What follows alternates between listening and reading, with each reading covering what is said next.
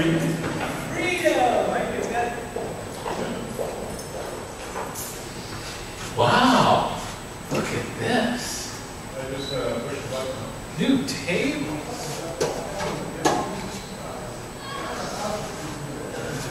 Down you go, get it down.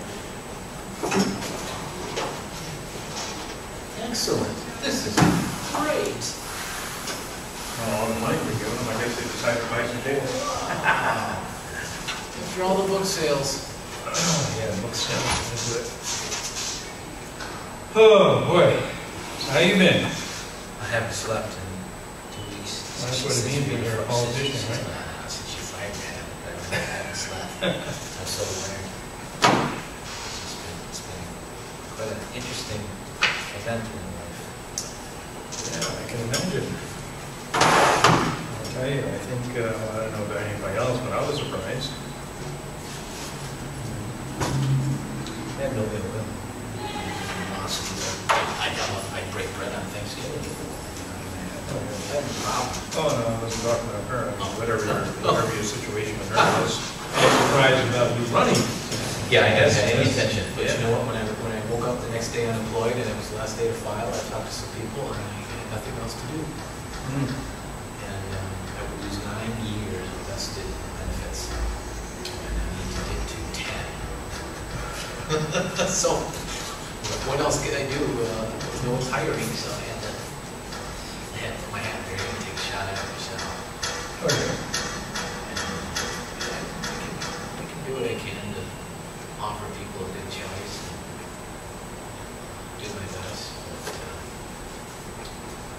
this is not my cup of tea. I'd rather be on a hammock somewhere, letting my money work for me.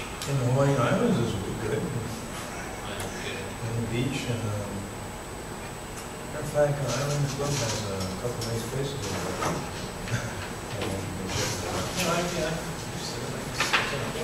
Oh, well, they are kind of pricey. I don't understand again. Oh, by the way, I got your acceptance of the draft letter. Which one? The draft letter for the candidates form. I got your acceptance for that. Oh, me? Yeah. Oh, yeah. But you have to wait for the official letter to come. Yeah. Well, are we going to do a committee one? Yeah. First got to get that.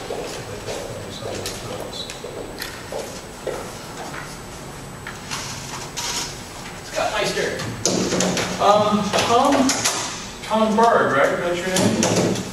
Mr. I Bird. hand you a business card, but I don't want you to turn me in. I've seen you around before. On his neighborhood board, I think, on TV. You're one of these people who seems to like be aware. This really confuses me. When I watch the TV, I'm like, gosh, she actually knows what's going on around here. I was thinking, wow. But is that you? It really, is you the same Tom It's Bird? not a double. Oh, jeez. It was nice to meet you. Actually, they refer me to as the angry white man.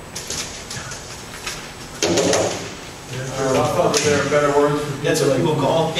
That's your logo now? That's what they call me. What do you call it? I've been called. Logo. What do you call it? I've been tagged. I thought we had better words for people like you than that, like colleague.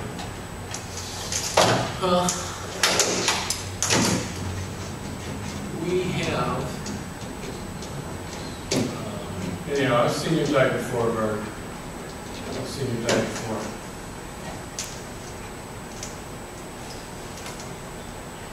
And you know, I think you're doing all right. You're on the right track. You know, I've been trying to encourage him to do that for years. I really have an issue here now because being in the capacity of working for a state representative, I had the invitation to go to the EVA Transportation Coalition meetings at Kapolei with Todd Folsom, the leading. Still go, right? So I'm trying to think, what hat can I wear? Now Scott goes, you go, and I go, as both board members, we're in violation of the sunshine law. So I have to find another hat which I can wear to attend. So as a resident. Richard, you're You know what? If your title is a resident, it doesn't, from my understanding, take one away from that board title, you have to have another nonprofit title, from my understanding. So one has to come up with another non, for instance, if Scott has a nonprofit, he can. Friends of Scott. Yeah, but, you know, I could go under the auspices of my charitable nonprofit then. If you did, then this is what I'm after for Chair Hardwick when we get into our meeting, is that I'm hoping that with that, I could go on behalf of a backup on your envelope cap. I've been, yeah, something to this. Well, that's on the 23rd, right, or something? I think it's next week, Monday. This upcoming Monday, or next week Monday. The following Monday, yeah?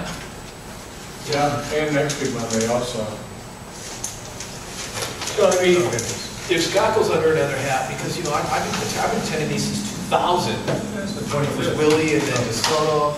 It's on the coalition. Yeah, that's what I want to go to. 25th. That's what I want to go. But if I go, I'm in violation with you two guys. Oh, yeah, I'm not going. Rich isn't You going, sure? see? Yeah. That's the thing, Tom. You see my calendar? You see my calendar? So you're there to a Rich. Oh, wait, I do have the 25th open. No. Yeah. Okay, I'm going to sign in that, to be clear, as an Abington board member. Yeah, okay. Okay, I'm going to sign in as Abington board member. It's Time's up, just in John. case they try to keep me from attending the meeting. Time's that go, my concerns are usually technology related anyway, and so it's not as if there's gonna be like an ever representation anyways. There's no RSVP anyway.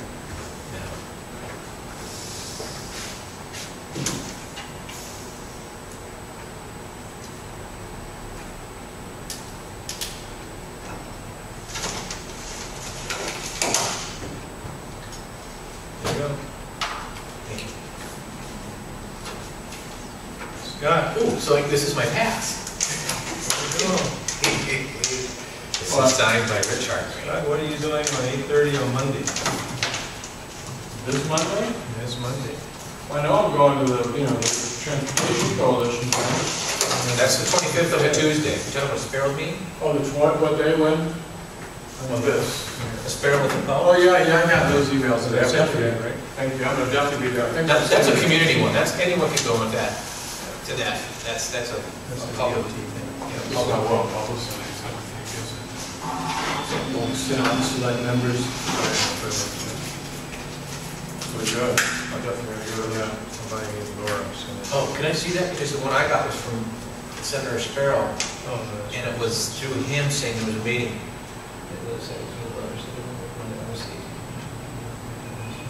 And the time is not confirmed yet.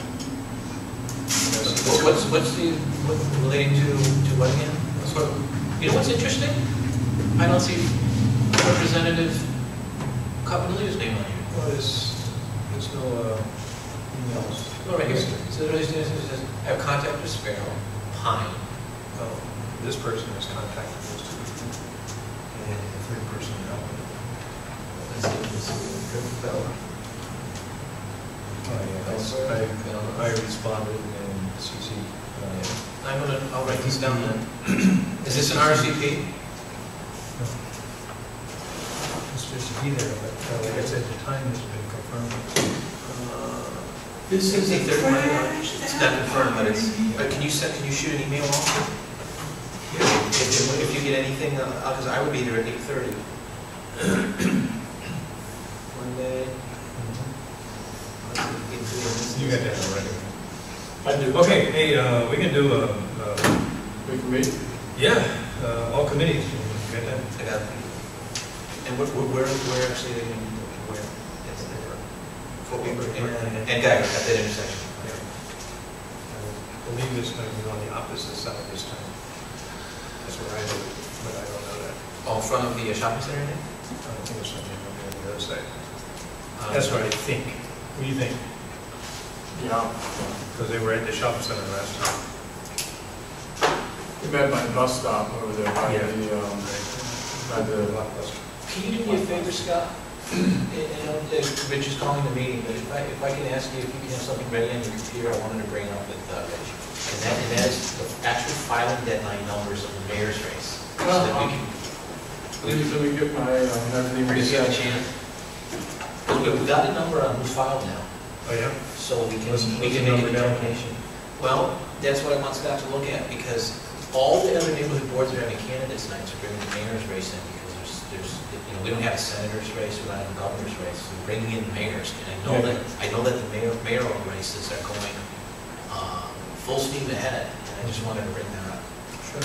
So I think it's pertinent that we know what that count is, so that we can discuss that for the board as to whether or not that should be applicable to entertain that. Well, they're gonna be invited anyway. The mayor? Yeah. After the primaries, the letters are going out. Hopefully we can get somebody before the primary, because most of them after the primary won't have a real chance. We won't be able to. We won't do it Timing this way. next month. In order to set this thing up, we really gotta have the time to set it up. And that's what we're pushing right now. And the primary is on the 20th. So on the 22nd, the letters go out. 22nd of August? September. 20th of September is the primary. Right. So what month is it now, August? This is So August. let's just assume we put a letter out 22nd of August, and said, come 20th of September, To who? 12 candidates of the file. Well, we're gonna wait for the primary. You're not doing it to the people that filed. We're gonna do it to the people that's doing the Attorney General. We want everybody who's. Just to let you know, the majority of boards that are engaging in this are doing primary. We're not doing primary. Is it off the table to try to have any of the primary candidates appear before this board next month being the September meeting? Which would be before Name of who? well, you have, in the other area, you have, a fellow, Ray Rodriguez, Yeah. you have like Gary Smith, you have Bimbo, and I forget his last name. You have several people who are seeking in the primary, votes of the community. And I thought that we were looking at speaking about this 2 months ago. Yeah, and nothing developed, and nobody came up. Well, with I anything. believe we had a plan then, but you wanted to do things your. No, don't even say that. Can I clarify, Rich? Because we can go to what you had. Well, let's clarify. Let's get into the primary, because Bimbo is nonpartisan. He is uncontested. Kurt is uncontested. Hein is uncontested. Berg is uncontested. In the primary, you have Democrats, Cabanilla, Schultz, and Rodriguez. And in the councilman's race, you have Gary Smith, Tata Poe. In the mayor's race, that's what I was looking at, Scott, was from my understanding of the mayor's races that the candidates' nights that have been taking place, 3 of the 9 show up. Okay. So, in my opinion, it's very doable to entertain a tables full of 6 people. Yeah, We're only looking at 6 candidates. You should not to. Just no, in totality. We're talking House, City Council, and Mayor, just those 3 races. Yeah. I was counting the same people there. 1, 2, 3, 4, 5, 6, 7, 8, 9. There's 9. Plus, most likely mayor, so you could be 11. But again, I felt that it was important to have. Well, when we get to the discussion, I think we should, let's follow an agenda here. We'll turn it up at direction on the agenda. It's certainly not too late. I mean, we're entertaining. Actually, it is too late. How long does it take to put this thing together? What do you think? I mean, We can put it no, together. letters have to go out, people have to respond, and you have to have an agenda set. Well, we set the agenda, we discussed the agenda. Timeliness is, and candidates may take or lose. It's a public event, they certainly have the opportunity. Okay. And it's not too late to discuss doing this for September before the primary. We're not discussing it now. There's nothing to stop us from having a letter out to the primary candidates, including those for the mayor. Okay. Did you see the letter that went out? What letter went to? The letter went to, you got a draft copy because he responded already, but it went out to all board members. And that same draft was just modified, and it went out to the commission, and the commission has it ready set for mailing on the 22nd. To Those people 22nd of selected- September? Those people selected as the primary. Excuse me, right, so people who are in the primary are going to get a letter mailed to them on September 22nd? Those people selected after the primary will be received a letter for the October form. September 22nd. So it's okay for them to have less than a month's notice at that time, right? September 22nd to That's October. because right? they've already been, But how is the timeliness any different in that scenario than getting a letter out now for the September meeting? It's still lack of one support month's notice. from, lack of support from this board to correlate that letter. That's that- completely incorrect. Not only have I supported it, but I spearheaded it, that it was a prerequisite of the election upon which you saw 2 months I ago. have It's all documented, all Rich. your It's all on stuff. video. I have all your video or not, I got it all in hard copy right here. What's hard copy to you? Hard copy of saying that you wanted to do it your way, and now it's with you, and now you're blaming the board for not. No, I'm going not with you? blaming the board. Let me. You just did. You let just me- said let nobody me- on the board. I said, in the last 3 weeks, I did not get any information opposed to the email that I sent out in reference to. It was not until attendance. today that I knew that it was clear that we'd have not only Keone Dudley on tonight's agenda, which we made time for. You didn't but know that until today? Well, excuse me, when I got the agenda, which was last week. So at the end of last week, when I got by email the agenda, thanks to the Neighborhood Commission Office, I saw that Keone Dudley was on the schedule tonight. We made time for Keone Dudley. Yet, 2 months ago, when time was quote-unquote tight. Time is, Excuse me. for Dudley, the time is under concerns for the I see. community. That's it. I see. And if you review it again, you can see that. Well, I think I've seen that. Okay. So that, I mean, you're talking 1 3-minute situation But see, opposed to But Rich, hours. we discussed the opportunity to have people seeking the votes of the people before the primaries in September. We had a plan 2 months ago. We had language 2 months ago. You decided differently, right? Is this correct? Because the timing was not there in order to put everything in place. Timing means what? Please define timing, because you just said 1 month notice, a September 22nd letter for a mid-October forum is acceptable timing to you. Yet you're saying in this scenario, a letter going out now, equal timing. What you had asked for was. Excuse me, mid-August letter for a mid-September forum, you're saying that timing is not appropriate. Define appropriate timing in this case. All right, wrap up the letter and send it out to people. Okay. You can't. Done. Okay. So are we saying as If part that's the only thing that you want, is just to make sure that you get all the people for the primary. Yeah. Okay. Our job is to facilitate democracy, not decide on the process board, Chair Rich. It's We not discussed that- this months ago. It's not, well, yeah, months ago was. Excuse me. Was the end of June. Yeah. Is that correct? Yeah, well, And what happened at the end of June? I told you that the stuff needed to be put out that you week. told. We had a meeting at the agenda meeting you set. Mhm. We were there, we had a plan. Right. And then you began with you told. Correct? So I'm happy to step in and do things this way. It's important that people have a chance to see candidates in the primary. That's our goal here. So thank you for the opportunity, and we'll make it happen. Set it up. Make it happen. How much time do we think you want to allocate to this next month? Tell me. I think we should Tony? allocate. Okay, 1 hour. 1 hour tops. Perfect. Thank you. I need to listen to those that are being mailed to, information those people that come. And obviously, we have to fall in line with this new commission thing that we just brought out reference to the candidates. Okay, I have all that here with 4 minutes in. Thank you. All right. I'm Chair. So, hang on 1 second, let me just make a note here that it's not coming in this September primary.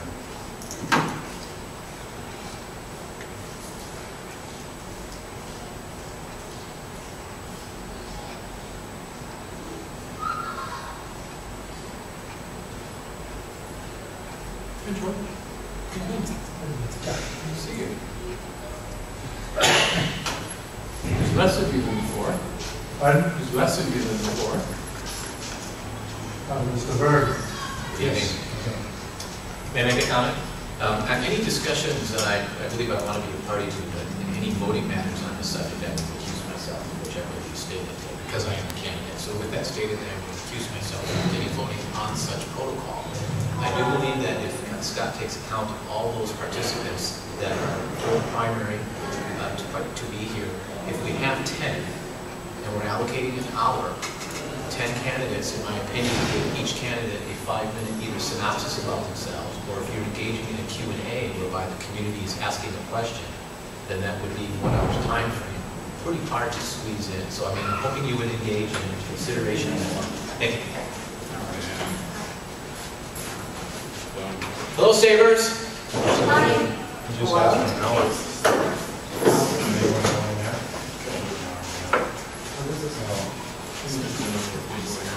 Okay. Now to the, Mr. Martin. This is Chair Hargrave. My name's Tom. Andy. Oh, this is our very first time. Yeah. Do you know where the county? Right there. You make it home right there. In fact, while Chair conducts this, I'll tell you, we move a couple of these chairs right here. This is your home. underneath the TV right Yeah. This is your home. Sorry. No, this is perfect. This is perfect. Okay? This will be where you guys will set up maybe your chairs will go against the wall. Thank you. Next month, we also Wait, no, it's not in there, right? questions for. Of course not. Where's that? How? I'm not. So just a quick recap, your sound system goes into the center, all your cables going over, and you have like a cable going for a mic that we share. So we share a mic, we share a mic, we share a mic. Your outlets are over there, maybe in fact, your outlet right behind that table. Can you grab the tripod for the speaker?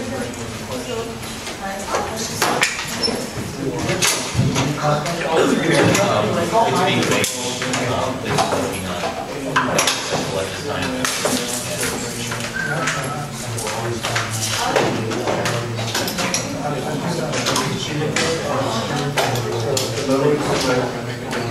I didn't want you wallowing in question. It was just using.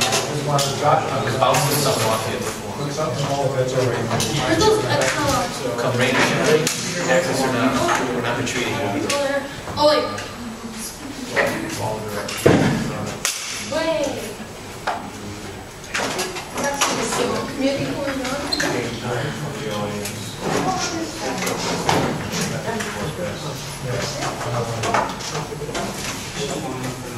Hello, hey, Is your committee meeting going on right now? right now,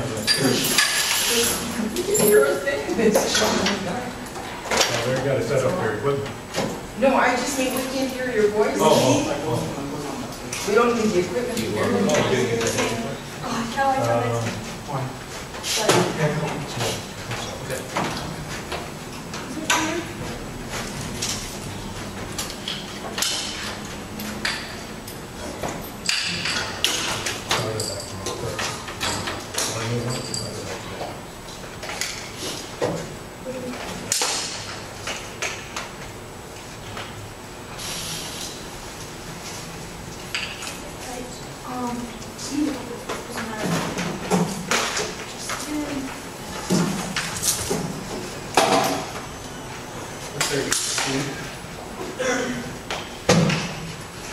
I believe that will be for the speakers to use the podium at your call. In fact, at times, we've had it mic right there in the aisle for the community. This part right there. Okay. And Mr. Davis. The other day, just about a week ago, I received a Esther's dad. copy, a letter, summarized. Yeah, same here. But being which is over by. I'm not sure. That was the speaker's building? Yeah, right there.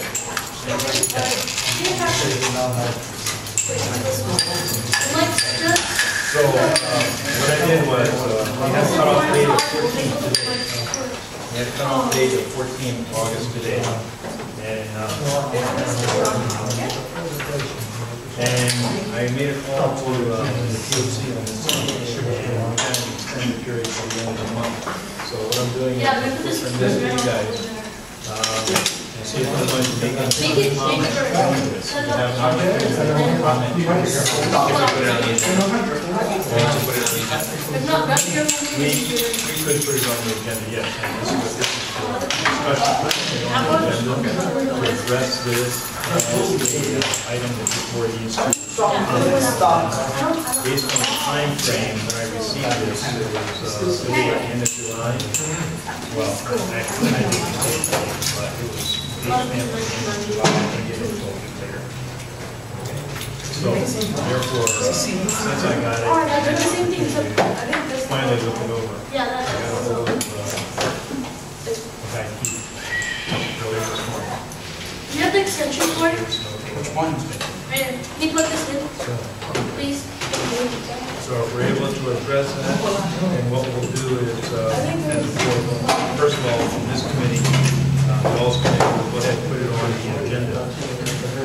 Have it based on the discussion, and if the board sees fit to make comment, then we'll Try passing the mic. take a comment from this board in reference to this particular situation. EAH did make a presentation to us just a few months back. Yeah. Okay, so, So we're suggesting that we put this on the agenda. for this meeting, I think we'll have time. And I'll give several copies, so I'll give to the board members. This is, okay. Public elected into the public office. Okay, you guys probably got that, it was sent out from the commission as a reminder. Obviously, these are the elections that are coming up right now. And, myself and Kurt, running for office, so therefore, Yeah, put them in the front for the stuff to use, here for the, all the duties going wait, I'm not getting the audio, on. so, The, can you test it, keep testing it for me while I switch the audio? not the whole thing. Yeah. Okay. Okay, other than that, as for, executive, Can I go? this all. Hello, all of that? Yeah?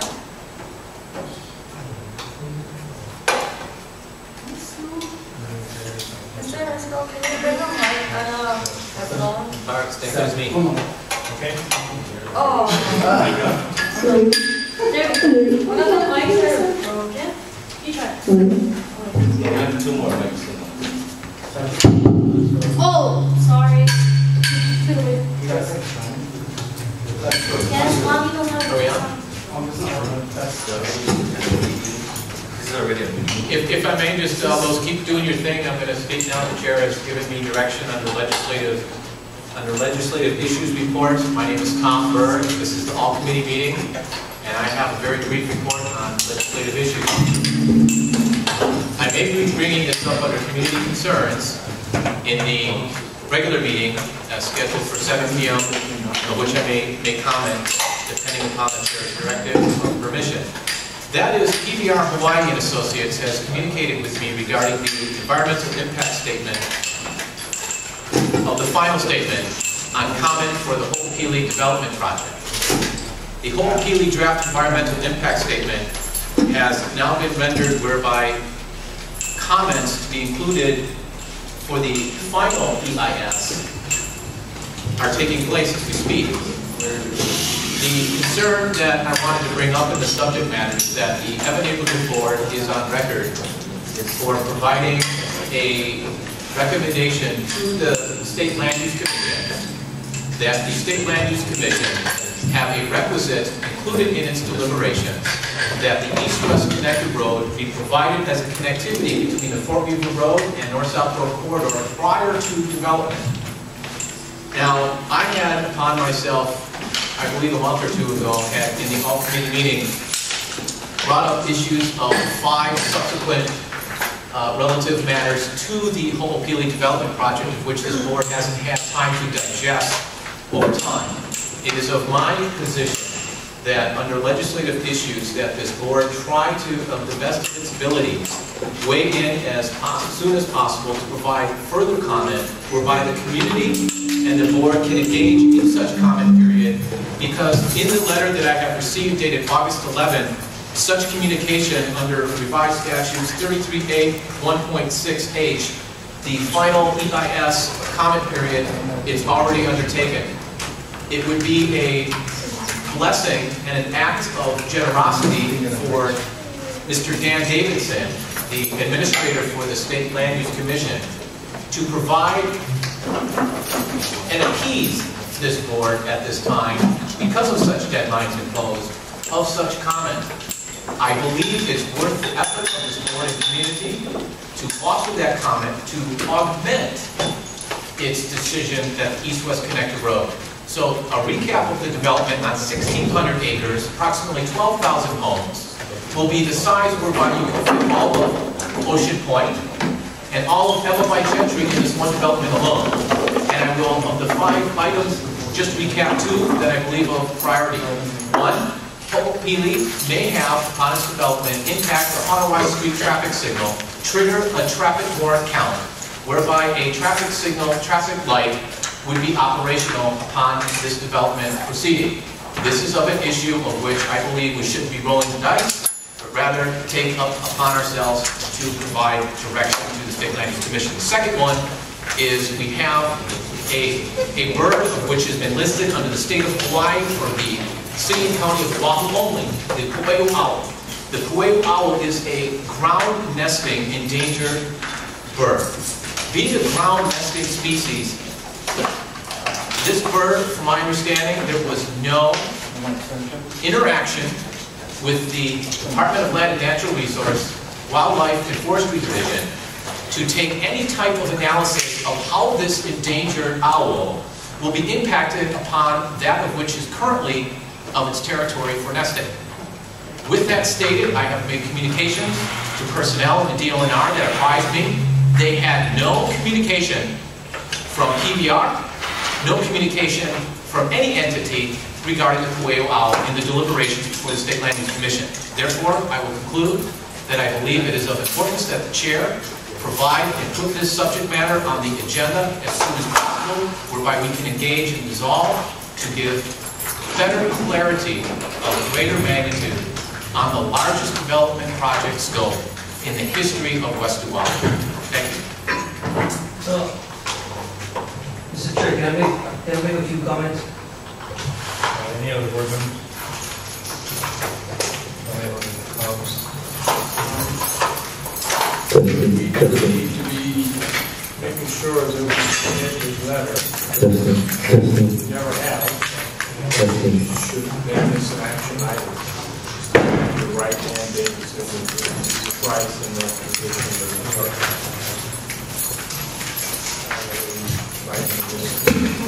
If I can, what happened was there was an original comment period of April 8th of 2000 in discussion tonight, and as the meeting goes upon itself, provide a lot of time whereby we can't put it on tonight's agenda.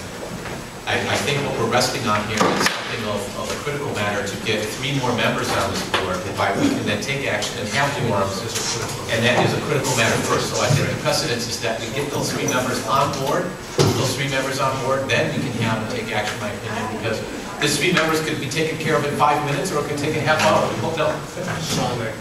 Well, that would be Right, so that's why I want to leave it to your direction. Well, in that respect, pending time frame, after we get our members on, we have a couple other issues on the table that we got to take care of. Thank you.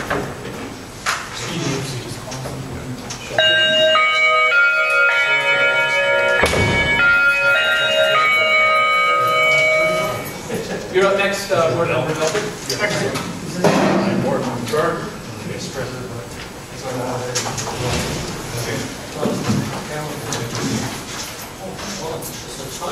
Yeah. Timer. Okay. My regress, can you give me 30 seconds more? I apologize. Mr. John Bond and Brad Hayes were the ones that brought up our board action on the EVA, Save EVA Airfield, Marine Field. I received an email today of pertinence that I wanted to bring up at the community concerns level. Thank you. There's a 2-tiered protected status and a restoration status. By the protected status, we can still bulldoze over the field. So I was going to bring it up. Thank you. Good. Excellent. On the same page. Okay. Scott, you got anything for traffic to hopeful? correct from this last month, I was not able to attend. Go to the minutes. We have audience member who may have been there. Anything that you would want to, if I can yield some time to you, anything that you want to share from that meeting? Brendan is going to come here tonight, right? He's on the agenda for No. tonight, I thought. No, Oh, he's not? no, that was last month he was here. Then he's on For the DOT. camp or something. He's going everywhere. What they're basically doing is, Brennan is, the DOT director is going everywhere, at every meeting that there is, saying that Fort Weaver Road is ADA compliant. And he's saying this over and over and over. He is saying this. Yes, he is saying this over and over and over, as if redundancy will make it so. We all know there's no sidewalks leading to the bus stops. From the OMPO meeting, This is from Yoko. this is discussed last Yeah, week. this was at the capital meeting. We brought up the Eva Express, the E-Express, having all the milk runs, to Waipahu. We asked that the Waipahu milk runs be eliminated and the Eva Express be an Eva Express. Just tonight, this does have to do with the Yumpo meeting. Just tonight, in taking the E-Express, the annunciator for all the handicapped people, especially the blind people, announces Eva Library. Where it announces Eva Library is OLPH Church, 3 blocks away. When it lets the disabled off at the church, when it's announcing that it's the library, there's no ADA access to get from the church to the library. It's all potholes and water-filled potholes and in and out of the street and everything like that.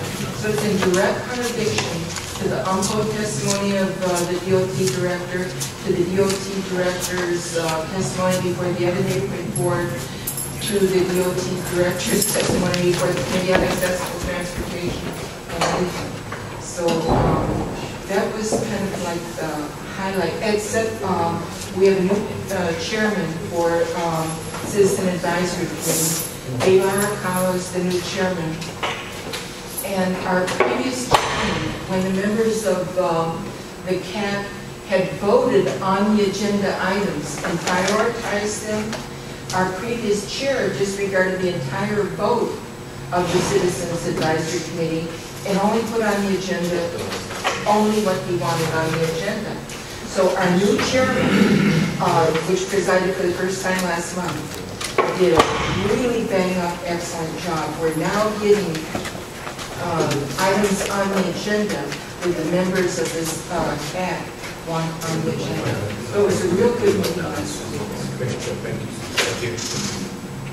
And then with respect to traffic and transportation,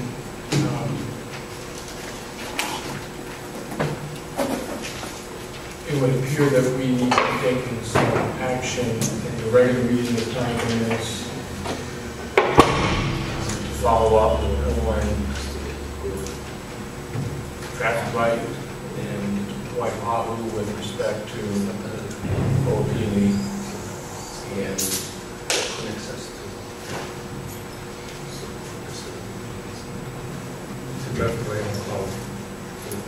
and we propose, and also we should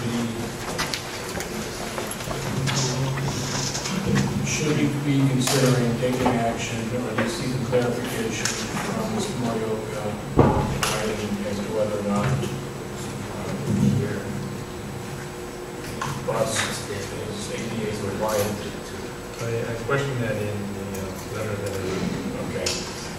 And actually proposed that letter to the governor, as well as there, and We're waiting.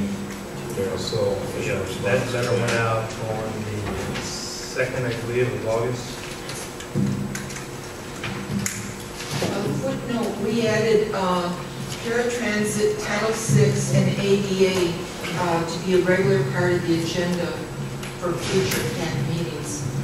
And David Arcano said he's going to list it on the agenda every month as issues.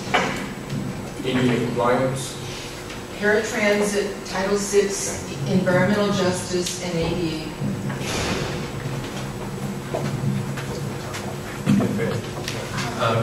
Board Member Belford, one of the things that I would like it if you would engage upon instigating is that the traffic study of 2002, I believe, conducted by the Department of Transportation had done a vehicle count, whether or not the traffic signal was warranted or not. I believe, to my understanding, this community has never gotten that vehicle number count, whereby we can deduce 12,000 more homes at Old Peely, and whether or not we were 2 cars short an hour getting that light put in, or 1,000 cars short per hour getting that light as being warranted. And I would appreciate it if you would consider communications, or if it has to be through the board of itself, through the chair.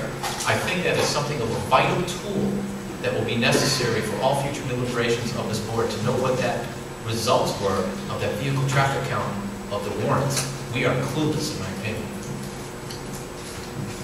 Will you be able to get that traffic count? we can seek the actual report with a specific question of how close the numbers were to either warranting or rejecting this light.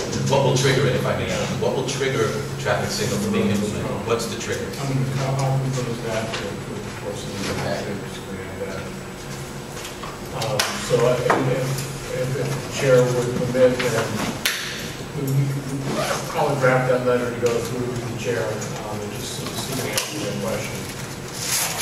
I think that's a good measure for us to have action in that meeting. Of course, we're over in the all meetings right now, so you're suggesting we bring it before the normal meeting. No, we just a letter and a question. If it's from, if I may interject, if it's from Scott Belcher, you can do it on your own. If it's on behalf of this board, it needs to be on tonight's agenda. We can't decide, The all committee cannot take action on it. It'd be great to put that on tonight's agenda, just briefly. I'll bring that up as part of my report and request that we that. Thank you. Have the language of that one. So we know we're improving.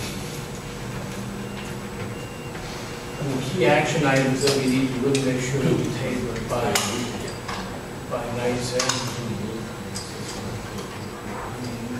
There was a question that board member Byrd brought up about our testimony of the Land Use Commission, but we're past that. There's no action to be taken there, is no longer relevant.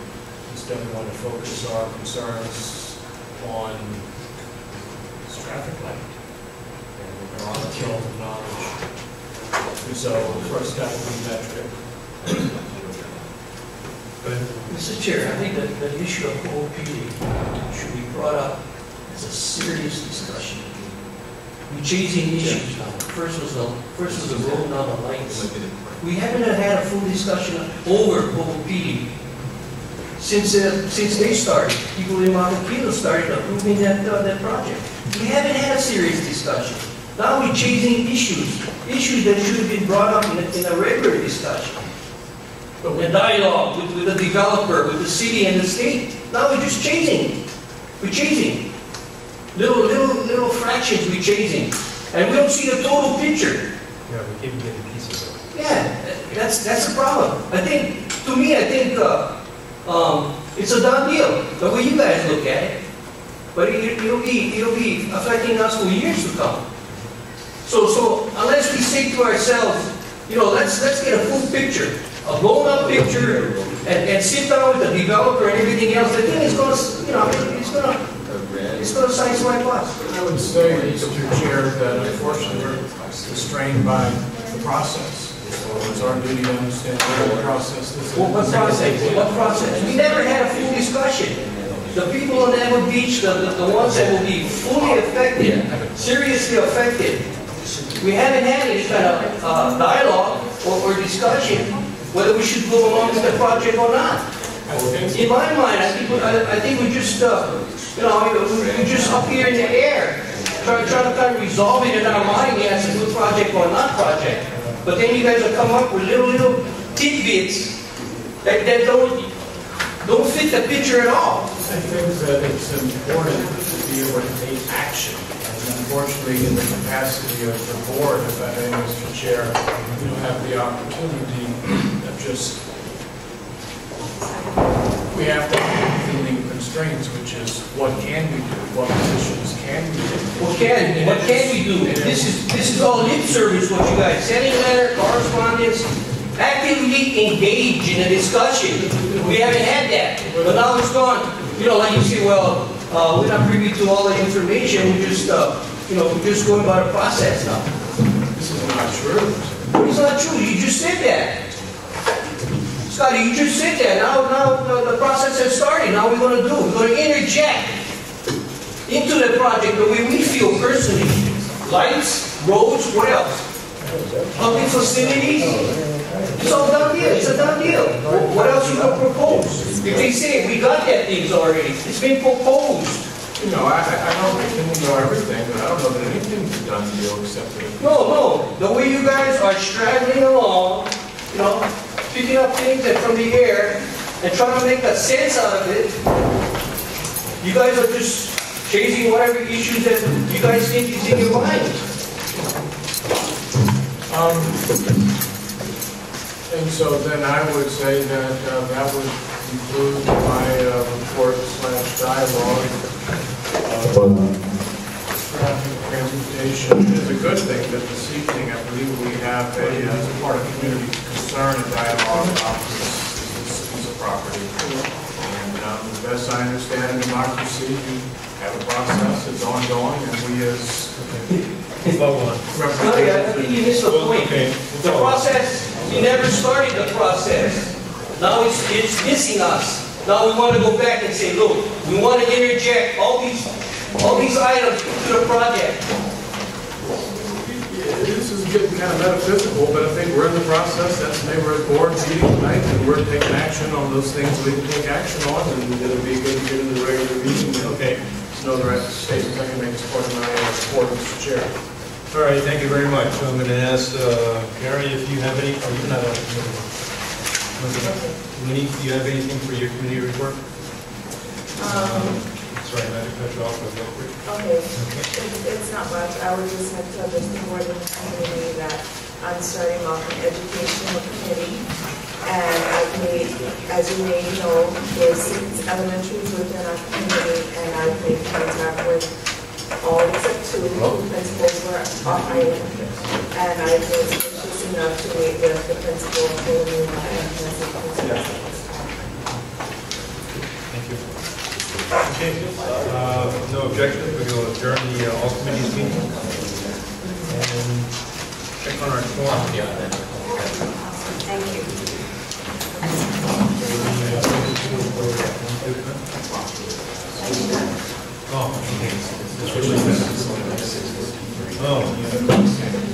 Oh, we got a few minutes. All right, well, let's go ahead and adjourn this one. Then we'll get prepared for the other meetings. Okay, we're missing some board members. You, sir? Thank you.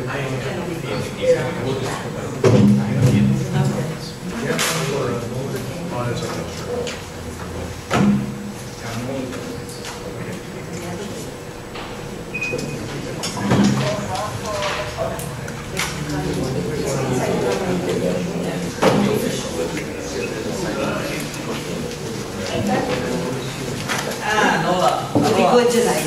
I gotta take my husband. I love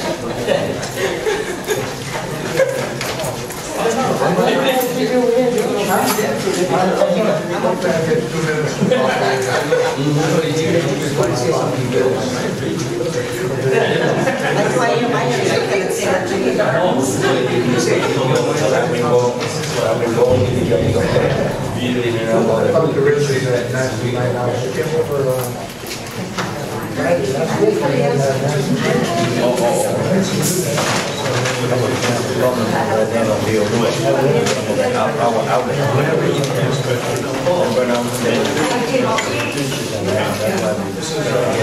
Give up part of it.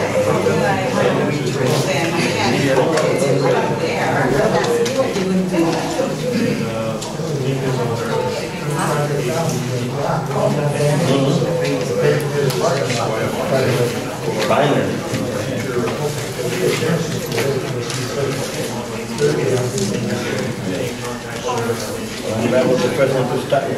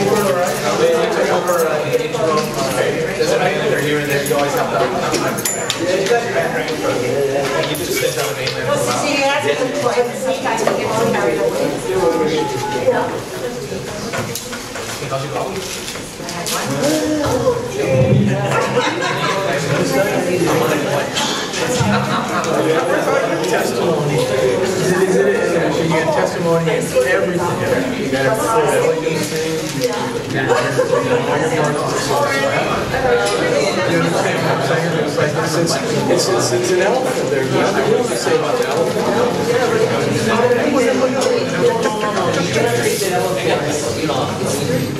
I got the biggest appetite. I've got the biggest appetite in wine.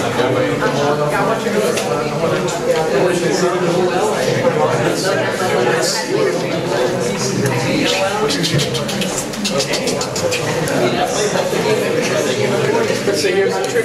You're supposed to have the barbecue right there. And I'm like, come on, elephant. I'm just slice it and then it falls in. I can just like,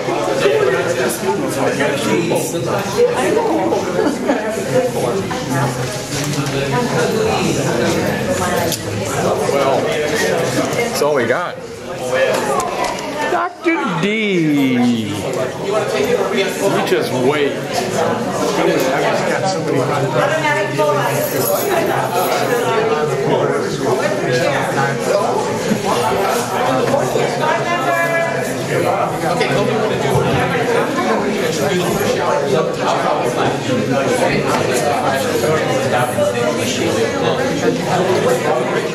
You guys get these chairs over here. On the screen.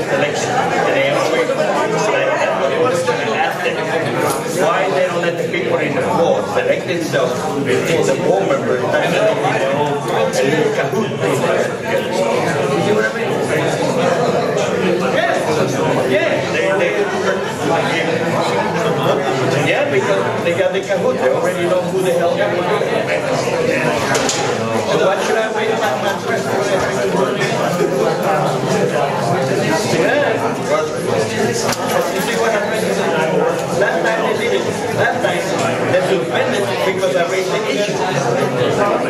But you see, what's better is if you don't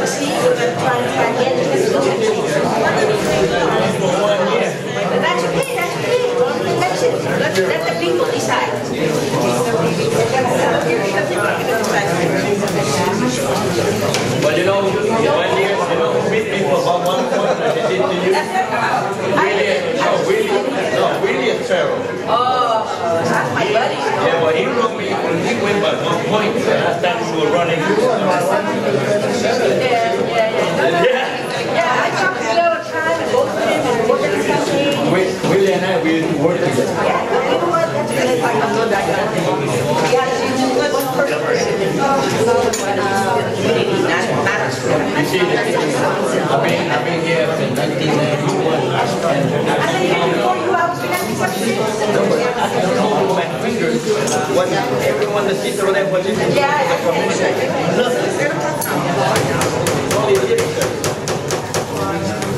All right, let's get, all right, can we get all the board members up? We should have a full board. Almost. Clint is missing. Okay.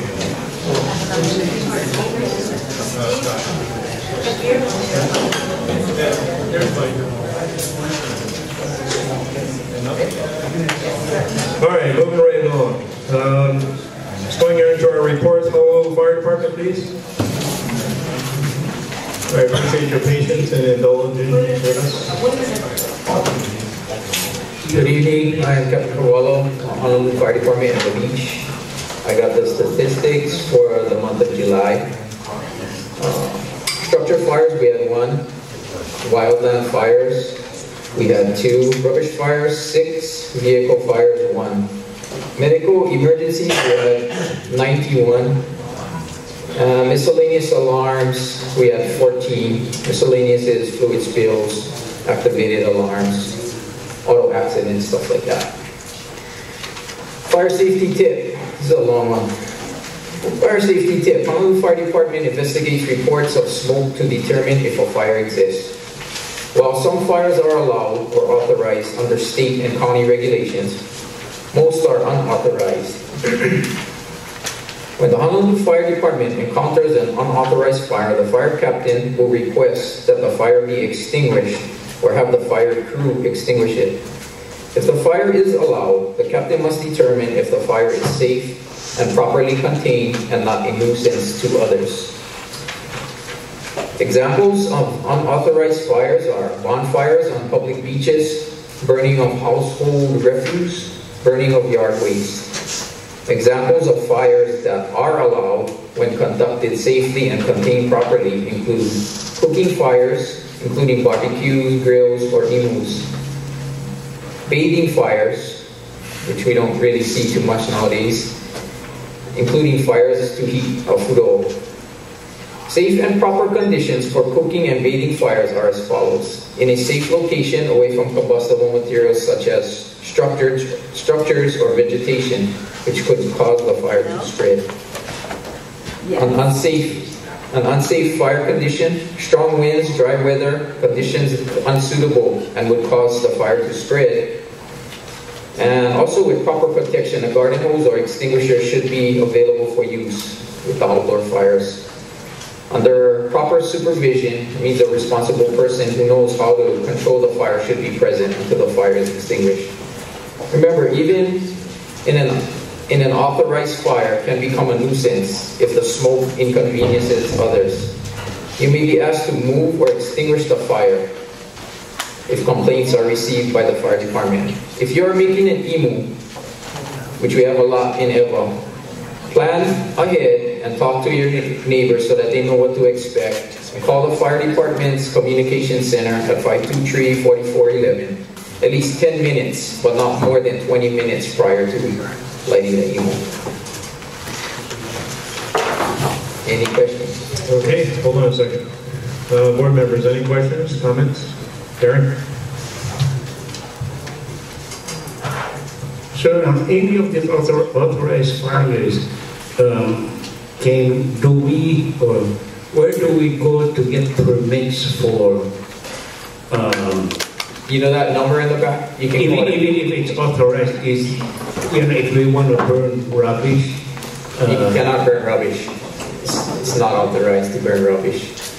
Can we get a permit? For the private homeowner? No. A lot of people still don't understand that and they still do it, and we go there and they're good enough to put it out and stuff, but there's no permits issued to the homeowners to burn rubbish. It's for the pollution, yeah. Air pollution laws.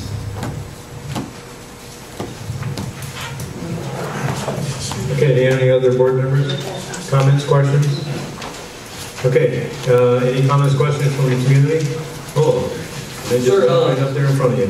You know, we used to have demos or barbecues, and is seeking permission still applies today? For the emos, for the lighting of the Go down emos. to your place and ask for. So just call that number, Call that number. 523-4411. Give the location of the. Right, they're gonna ask for the location, and then they're gonna ask you about what time you're gonna light it. But they want you to call 10 minutes before, not way ahead, because if you call way ahead and They might forget. no, the reason is on emo the thing set off a lot of smoke, right? So if you say, yeah, I'm gonna start an emo fire in about half an hour, but then we see smoke in the area, they're gonna be calling, hey, they want fire, want a real fire going on, and they're gonna say, oh, you know what? The alarm bearer gonna say, that's the emo fire in that area. So they like you call right before you light them, so they know that's the emo fire. That's the reason. Yes, ma'am, go ahead. Okay, well, Use the mic, please. Thank you. I talk long enough. Okay, I live right behind Campbell High School, and then my neighbors, I woke up at... I've been to your house, I know what you're gonna say already. Well, was it you? Yes, it was me. Well, I'll have you know that I almost died because the neighbors were through a cigarette. See, I investigated. They called you guys, but they didn't call me. I woke up in the middle of the night, well, 9 o'clock or 9:30, and my house was full of smoke, and I couldn't breathe, so I got up looking for the fire, and my house was full of smoke. The neighbors next door had a bunch of rubbish in the back, 3 or 4 mattresses, plastic containers, and they were all on fire. So we had to call the fire department because I was gagging and choking, and they had to call the ambulance because I needed oxygen. They went to the hospital. I said, no. They called the fire department, the police, and they denied it. But the next day, I went over and investigated because, you know, I almost died. And thank goodness for you guys and the ambulance paramedics. It was great. But I went and investigated, and I found cigarette butts in the corner. And then I called these people are living there, they're guests of the owner. I've known the owner for 30 years. Trying to get to your question. Well, I found cigarette butts, and I told the guy, hey, there's, you know, somebody threw the cigarette chair, that's why the mattress is caught on fire.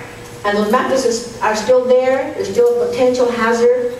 And he said, well, it's the kids that come through the alley, and they probably threw the cigarette butts. And then I went further up on the other side of my dog. Question is, okay. Question, please. I'm getting to it. Okay, you gotta get right to but it it's though. important We gotta because you know move on. what? This happened to me, it's been happening to somebody else, and somebody could die.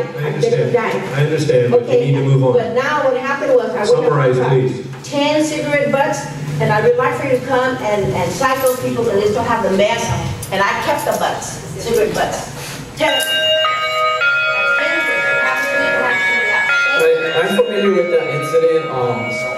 Just that night, her house was full of smoke, and I called for the Honolulu Police Department. They came down, and they looked to arrest someone for that incident because it was an unauthorized fire. It's a rubbish pile in the neighbor's yard, and they were unsupervised. So we did try to mitigate that with the police department. I don't know what came of it. After our job was done, we left, and Honolulu Police Department took it from there. Thank you, I commend you guys. You guys were great putting out that fire. Thank you. But something. Any, ma'am, please. I have 10 cigarette butts. Hello. If you have any other further discussion, I'd like for you to take it outside with the officer. Thank you. Okay. Any other?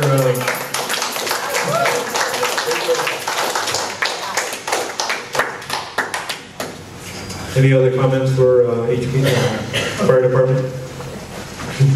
Okay. Thank you, sir. Thank you. All right. HPD?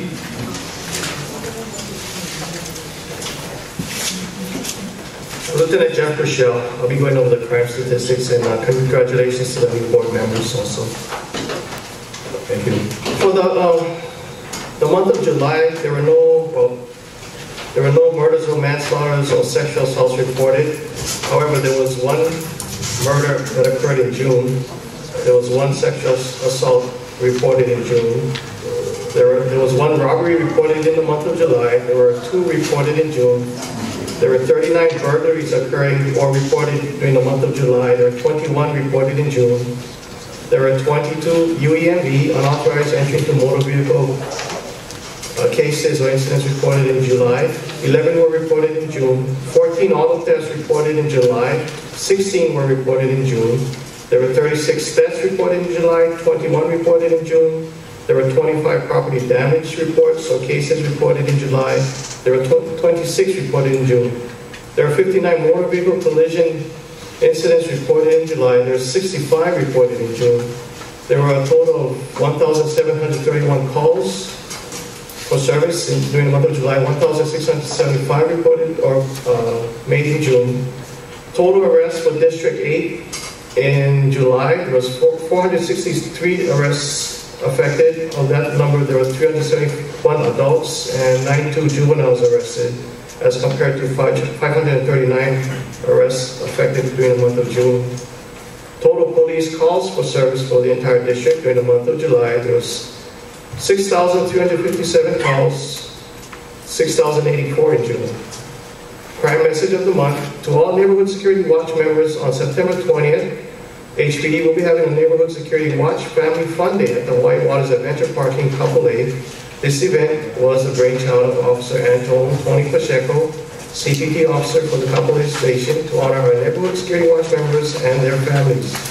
Tony has worked tirelessly to make this event come true. Neighborhood Security Watch members will be given discounted prices off of admission. If you are interested in attending, you need to RSVP by September 13th, and for more information, you can contact the CPT officer, Tony Pacheco, Officer Halani Barboza, and Officer Michael Kaitina. Okay, thank you. Board members, question? Sir, could you define the line for me, or clarify for me, between robbery, burglary, and theft? To me, they all mean the same. So could you kind of define it for me, please? Burglaries occur when somebody enters unlawfully into a residence or a building to commit some kind of crime, like a home or any kind of, somebody could come in here and commit a crime. It could be anything. It could be theft, could be to assault somebody, could be to damage something. That's a burglary. Robbery is when it's confrontational. It's when a person actually goes up to another person and uses physical force or threat of force to steal something from that person. That's a robbery. Yeah, for instance, bank robberies, store robberies, that type of incident. Theft is just simple stealing something that doesn't belong to you. Could be property, could be money, could be actually physical taking, could be electronically using computers. That's theft. So therefore, if somebody comes into my house or your house unauthorized, that is a burglary. And if they confront, you see them, and they say, hey, what are you doing in my house? And he threatens you. That's a burglary and robbery. If somebody enters your house unlawfully and doesn't do anything, that's a trespass. If they enter your house unlawfully to commit a crime like threaten you, and you tell them, hey, what are you doing in my house? And then they threaten to do harm to you, you have a terroristic threatening and a burglary, because he's doing two crimes. He's entering unlawfully with the intent to commit a crime, which is a burglary, and he's also threatening you. So that's actually two offenses in one incident. Thank you. Confusing. It's very confusing. That's why lawyers argue these things for a long time in court. Okay. Any other board members? Mitch? I was just wondering if you know any statistics. I mean, this came up about, let's say, about 3-4 months ago about the schools within Irima and Campbell, about fights I see juvenile arrests, but I was wondering if that take into account with that, with my daughter going out the age to go almost to, to Lima. I was wondering on these fights, I'm still hearing that every day there's a fight at Lima, So I was just wondering on what's going on. I don't have an accurate figure for you concerning those incidents. I only can relate to you what I have observed because I work on an evening shift and we start work at 2. So from the evening on, I personally noticed a significant reduction in the number of calls in the afternoon to these juvenile fights at the schools as compared to last year, April, May, June, towards the ending of the school year when we were having almost daily. I mean, every week something was happening. I did notice that there were maybe a few incidents in the past, I'd say, few weeks off campus. We've had calls to arguments at Burger King, involving juveniles, calls at Hulo Park, juveniles congregating there looking like they're arguing and it might be escalating to a fight. But it wasn't anything serious, as serious as what we had experienced last year. And when officers had gotten there, no one was actually fighting. All they saw was juveniles just leaving the area once the police arrived. So therefore we just made sure that everybody just went home safely. And I would just like to thank all you officers for what you guys are doing. Thank you.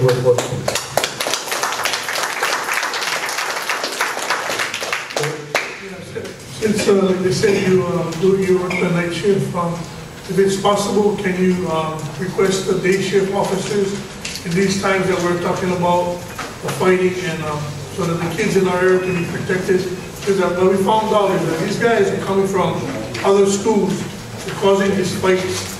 And what can we do as community members for the community, and what we can do to help you guys, or to find out what we can do to strengthen the laws on kids that come from other communities and cause adult crimes in the sense of not only sexual harassments to sex assaults to attempted rape, hijacking, and mobbing.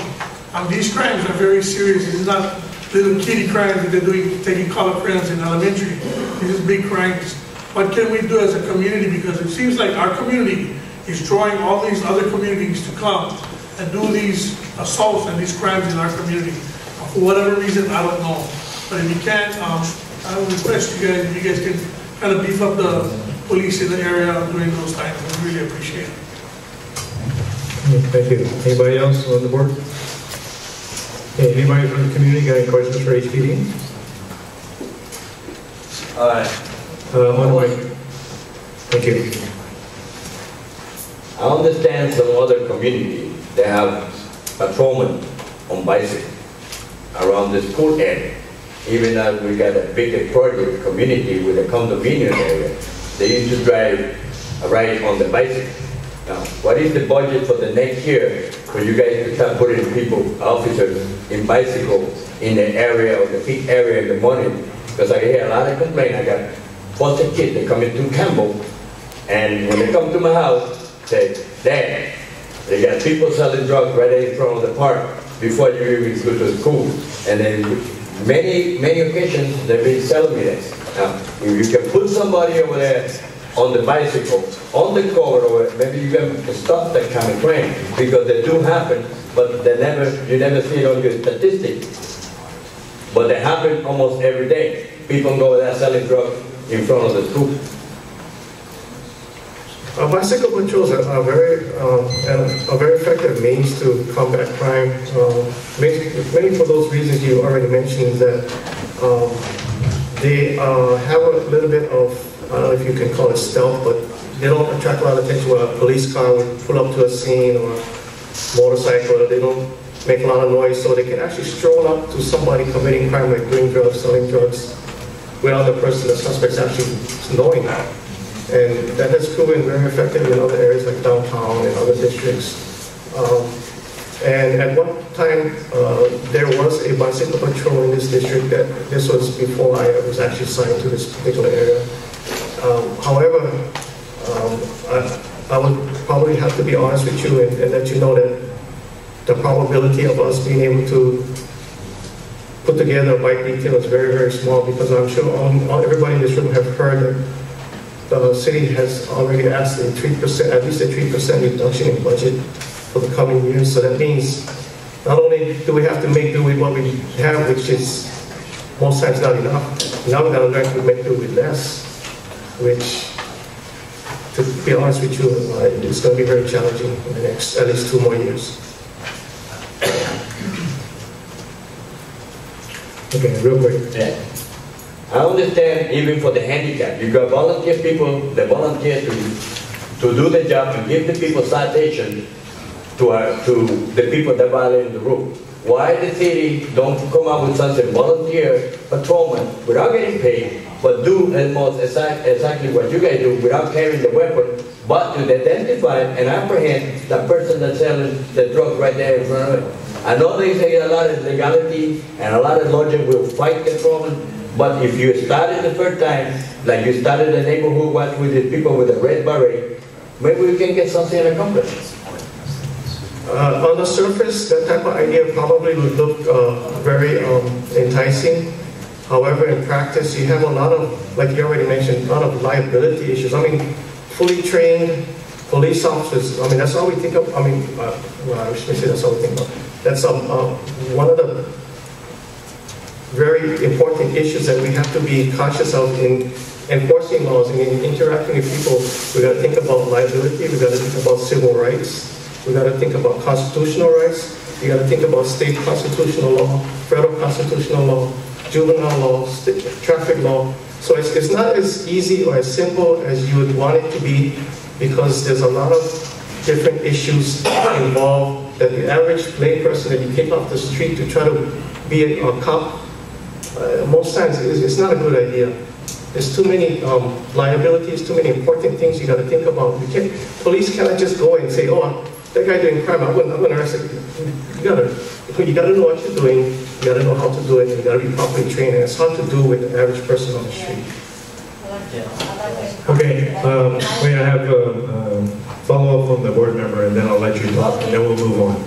Since we talk about the 3% in the reduction in costs, to put out a patrol that this gentleman just asked about, bicycles, what would be the daily cost just in that time frame that we're talking about?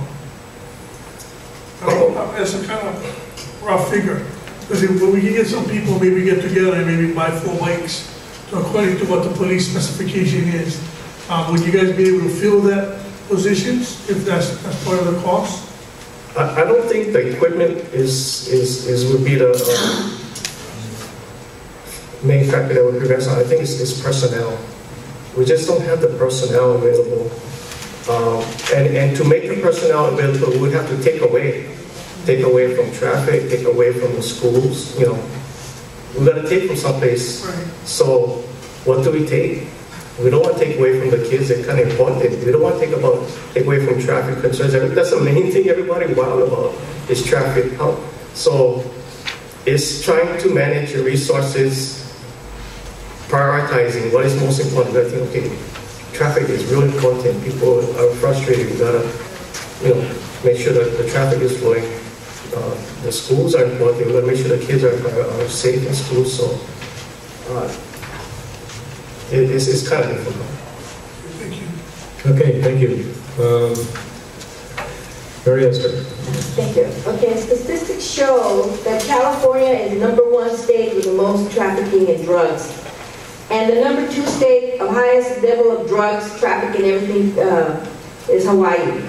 And if you think that it's easy to approach somebody that's on drugs, I've seen it in the schools, these people and the kids are not in their right senses, they'll attack you, Okay, so it's very dangerous. Yeah, I just need you to get to the question.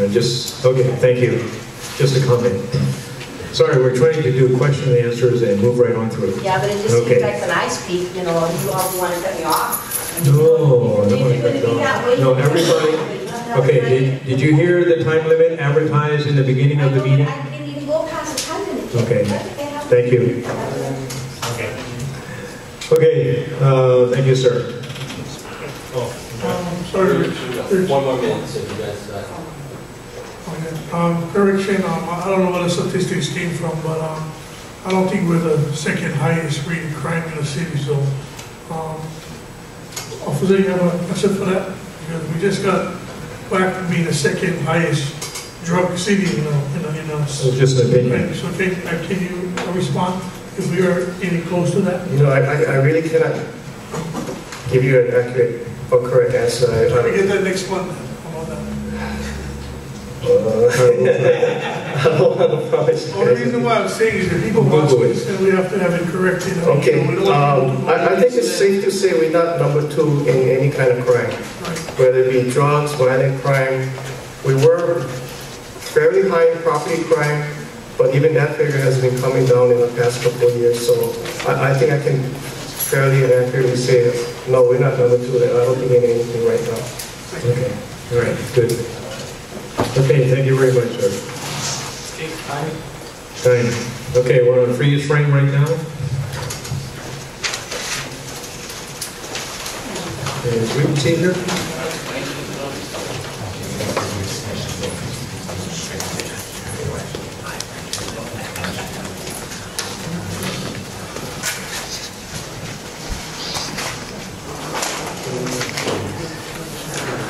Concerns or questions? Okay. Tom has a question. Could you please make an inquiry as to what the status is for Eva Beach getting signage that says you're entering a B and C district? We did provide the signs to the city. So Sergeant Economica is following up on that. All right, thank you. Any other board member questions for Weed Seed? Kurt? Friday or Saturday, community members from the area is going to be doing another microphone, please. Another speed waving signs in the area. So probably going to be like Kapolei Parkway and Papipi Road.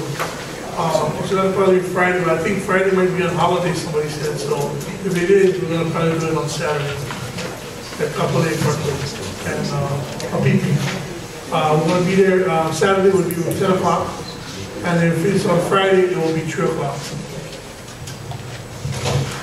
So the seeding effort, we will be having a Make a Difference Day, community cleanup, Dr. Block on August 23rd, and we're asking for volunteers to meet by Tableau High School Bowl Building, like the parking lot. Sign up is starting from 8 o'clock in the morning. Okay, that was, I'm sorry, the parking lot, right? Okay. All right, any other questions from the board? Community, any questions for Weed Seed?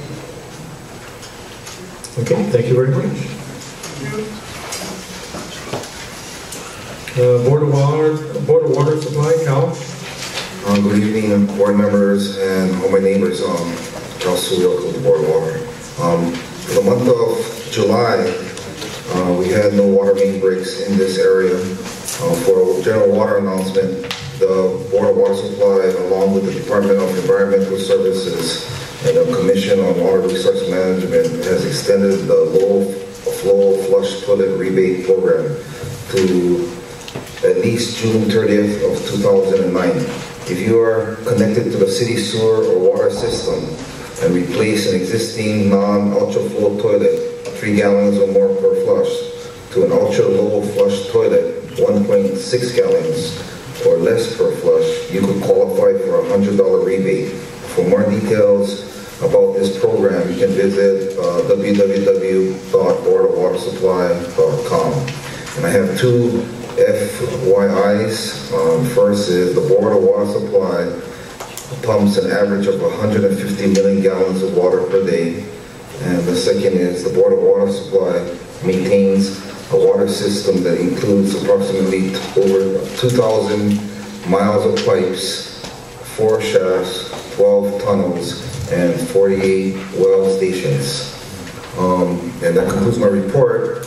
For last month, there was a concern about our temporary fire hydrant meters in the area, and I did finally get the answers to that, and I did give a copy of this information to the person who asked it. But whoever else wants information regarding the temporary fire hydrant, you can see me later because it will be a long report to read.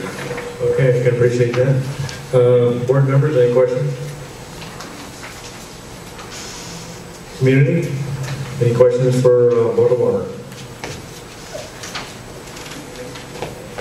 Cal put out the questionnaire, which was community concerns, probably last month and the previous months. It says over here, Cal, and you made this printout, I quote, there's 10 projects in this area. Alvin Kobayashi, Gentry Builders, Rowan Contracting, Delta Construction, Hawaiian Dredging, Oseco Eva, JR, Gentry Builders, and Okada Trucking. On the average, so there's 10 contractors in this area. And you have quoted over here, each month, each contractor uses 620,000 gallons. 620,000 gallons. Right? No, what it says here is the amount of water used at each temporary meter is different for each project. But for the current meters we have 17, so we have 17 temporary fire hydrants in this area. The average monthly water consumption for each project ranges from 0 to 620,000 gallons per month. So times 10, we're talking about 6 million. There's 17 temporary fire hydrants in the area. Yeah, but you said the average contractor uses 620,000 gallons a month. Okay, let's not So, Mr. Chair, times 10, 6.2 million gallons a month of portable water. Portable. You and I drink from it. Is there any way they can cut back and use non-portable water? Yes. Well, like I said earlier, the average it says here is 0 to 620, not 620,000 gallons average. And but we are in this area, non-portable or recycled water is being used for dust control by the contractors when available. However, brackish and recycled water is not available everywhere. Yeah, you don't have to read the whole thing. I think we got the point. Real quick. I got some question. My question is, you said there's no brackish water or non-potable water in this area that they can use? Okay. So, okay, Rico. I've been with the Eva Gentry Association, and they do have the non-potable water. Now, in some time, they diminish to use the pump and to use for the grass and all the other irrigation system. Why they cannot go back to the system to supply the water for those contractors? Because the pump are available. If you look at every one of those townhouses, like a pump court, all the ones, they do have the pump system. And for some reason whatsoever before, they say that they were draining the supply of the water. But immediately, without using it over 10 years, that means the sources should be full already for them to be drawing that water from that particular place. I got that, Cal. The statistics that he's bringing here and he's bringing to the community. Yeah, Delta Construction and Gentry does use a lot of recycled water and brackish water. They use the water from our ocean with big, massive pumps. If you look at their trucks, are all rusty and bust up. It's due to the portable water that they're using, especially on Oseco's property and on Gentry's property. So some of these we're talking about, the reason why they use this water is because they have to clean the road and it's all in public area. So these waters that they're using on site gotta be only on site. They cannot use it on public area because, one, if I splash this water that I'm getting out of the ocean on your car, we're liable for a suit. That's the reason why they're using clean water. So it doesn't hurt the environment and it doesn't hurt the community that they're using it in. It doesn't use this clean water to go dust control out there in Joseco. They use non-potable water. Okay, thank you. Lynn? The thing that strikes me funny, Mr. Chair, is that they're using potable water, our regular drinking water, and then he states in his letter that we as citizens gotta curb the water usage. We gotta curb. So the direction needs to be towards the developers to curb their actions. That's correct, Mr. Chair. So Cal, can you go back and try to make some kind of amends so that we in the community kind of feel comfortable that we're not splurging, the contractors are not splurging the water, using foolishly. Then, on the handout that I gave you, if you look on number 4, yeah, there's an answer to that question. Okay, but I think you express it to the community, because from the 620 gallons, 1,000 gallons, then you go back into the community usage. But we want to keep on track with the developers and the contractors. Thank you. Yes, Celeste.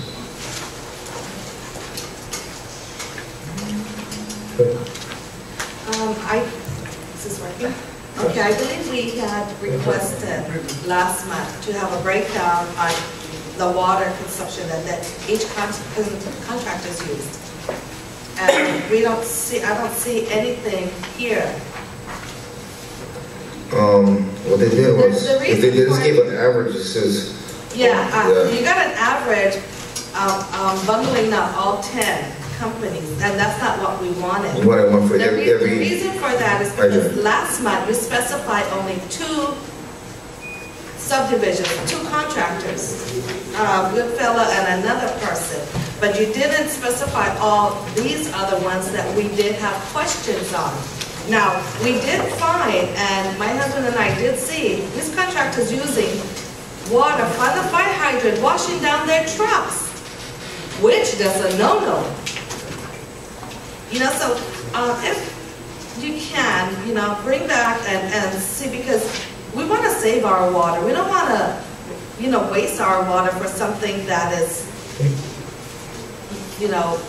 whatever, but we requested last month if you could bring it in. Okay. Hopefully get the answer for you next month. Maybe Cal can do a follow-up on that and definitely bring it to the next meeting a little bit more detailed.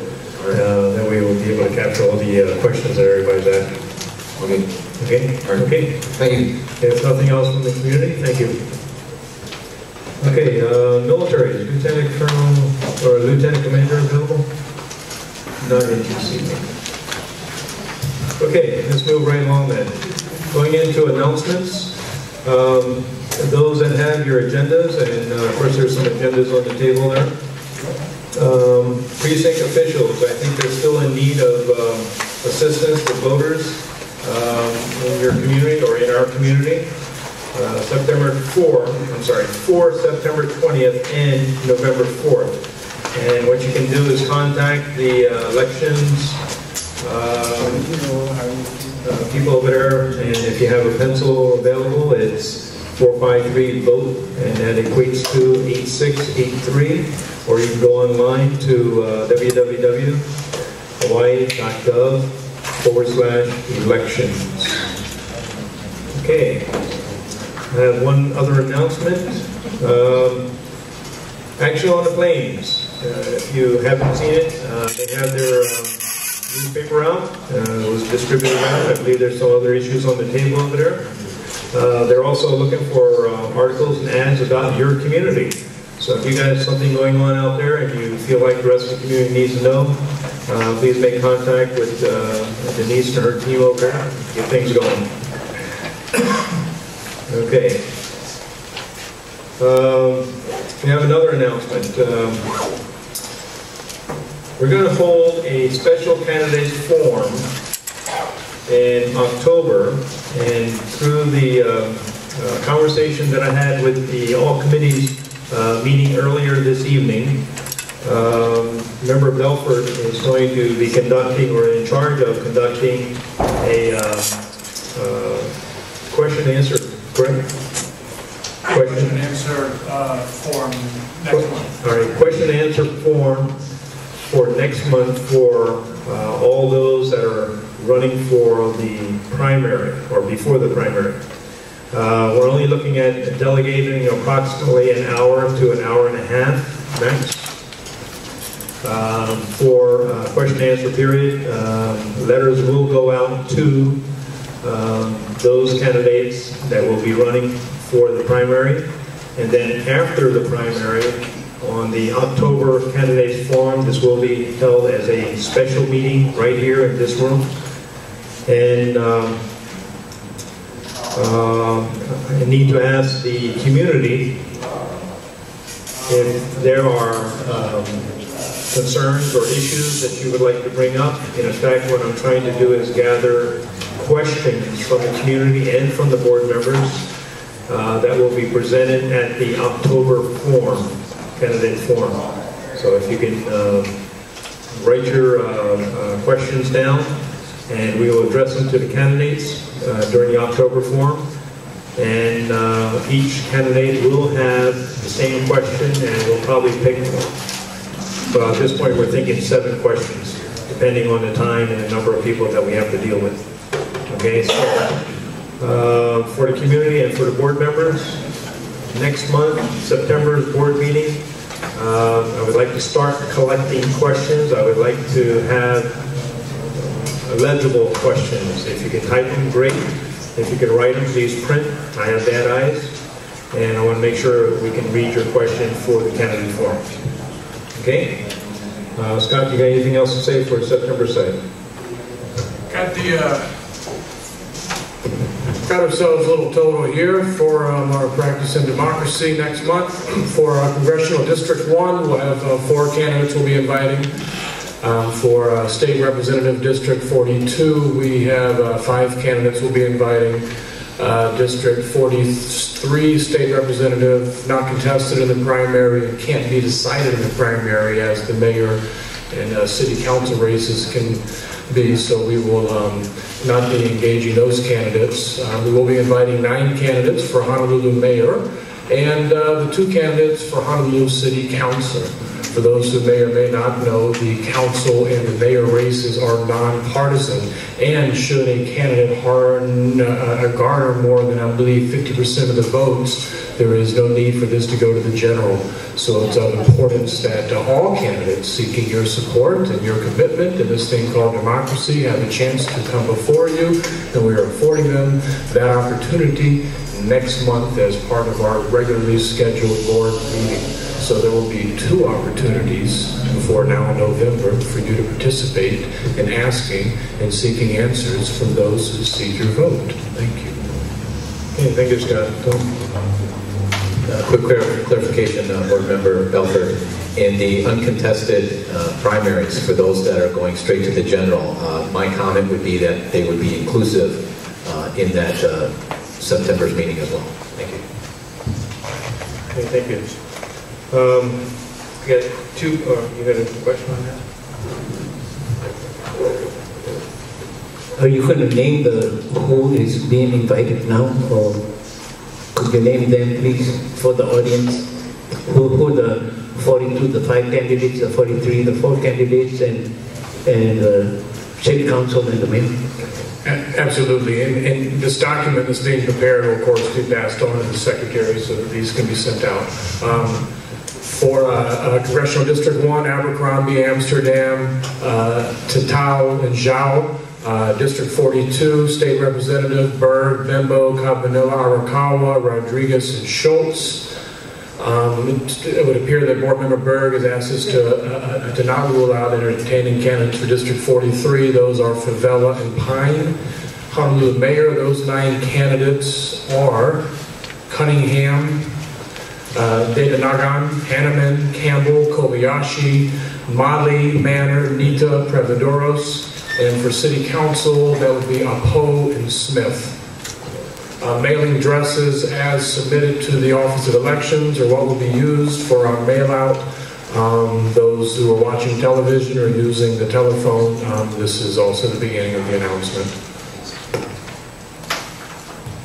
Okay, thank you. Clarify. Mr. Chair, can I ask one question on the, I want to know the format, because right now, as I counted it, it's 22 candidates. If they do an introduction, which means if you gave them an introduction, you'll have 22 minutes, a minute apiece. If you ask some questions, 3 minutes question, that's 60 minutes.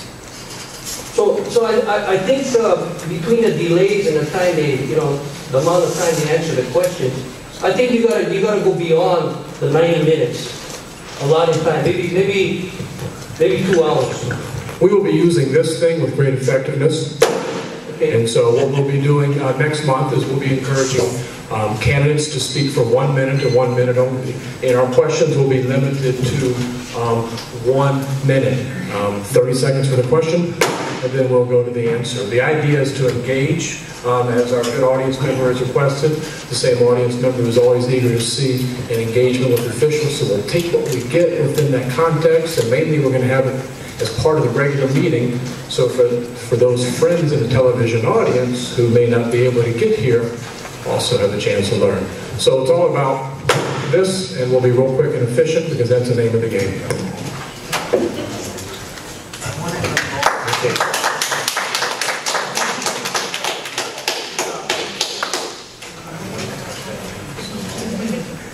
Okay, what, more questions? No? Okay, let me hit these two and then you got it, okay? All right, two more announcements real fast. I received information from State Civil Defense in reference to all hazard outdoor warning signs.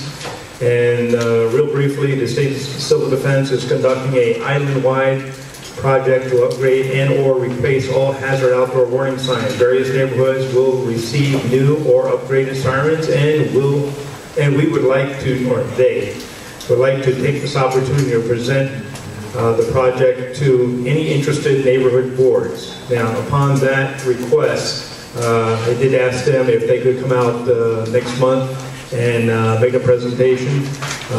It will not be more than 10 minutes, so it will not interfere with the question and answer period for the candidates.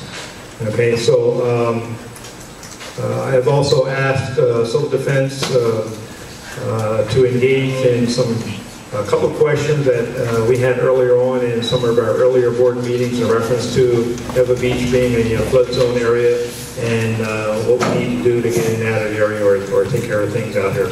So Civil Defense will visit us next month. Okay. In reference to the, this is my last action here, in reference to the elections that are obviously on the table, I got from the Neighborhood Board Commission, reference to the do's and don'ts, and I'm not going to read the whole thing here, but first sentence it just says, it's important that neighborhood boards not endorse or give or imply endorsements or endorsement or support for any candidates for elected office, and to prevent any possible challenges, they're recommending a couple different actions. Each of the board members have those, or this same letter, so again, I'm not going to read it through, but just want to let you know that we're trying to be proactive in that sense to make sure that we are on the legality side of what we're doing with the elections. Okay? Done?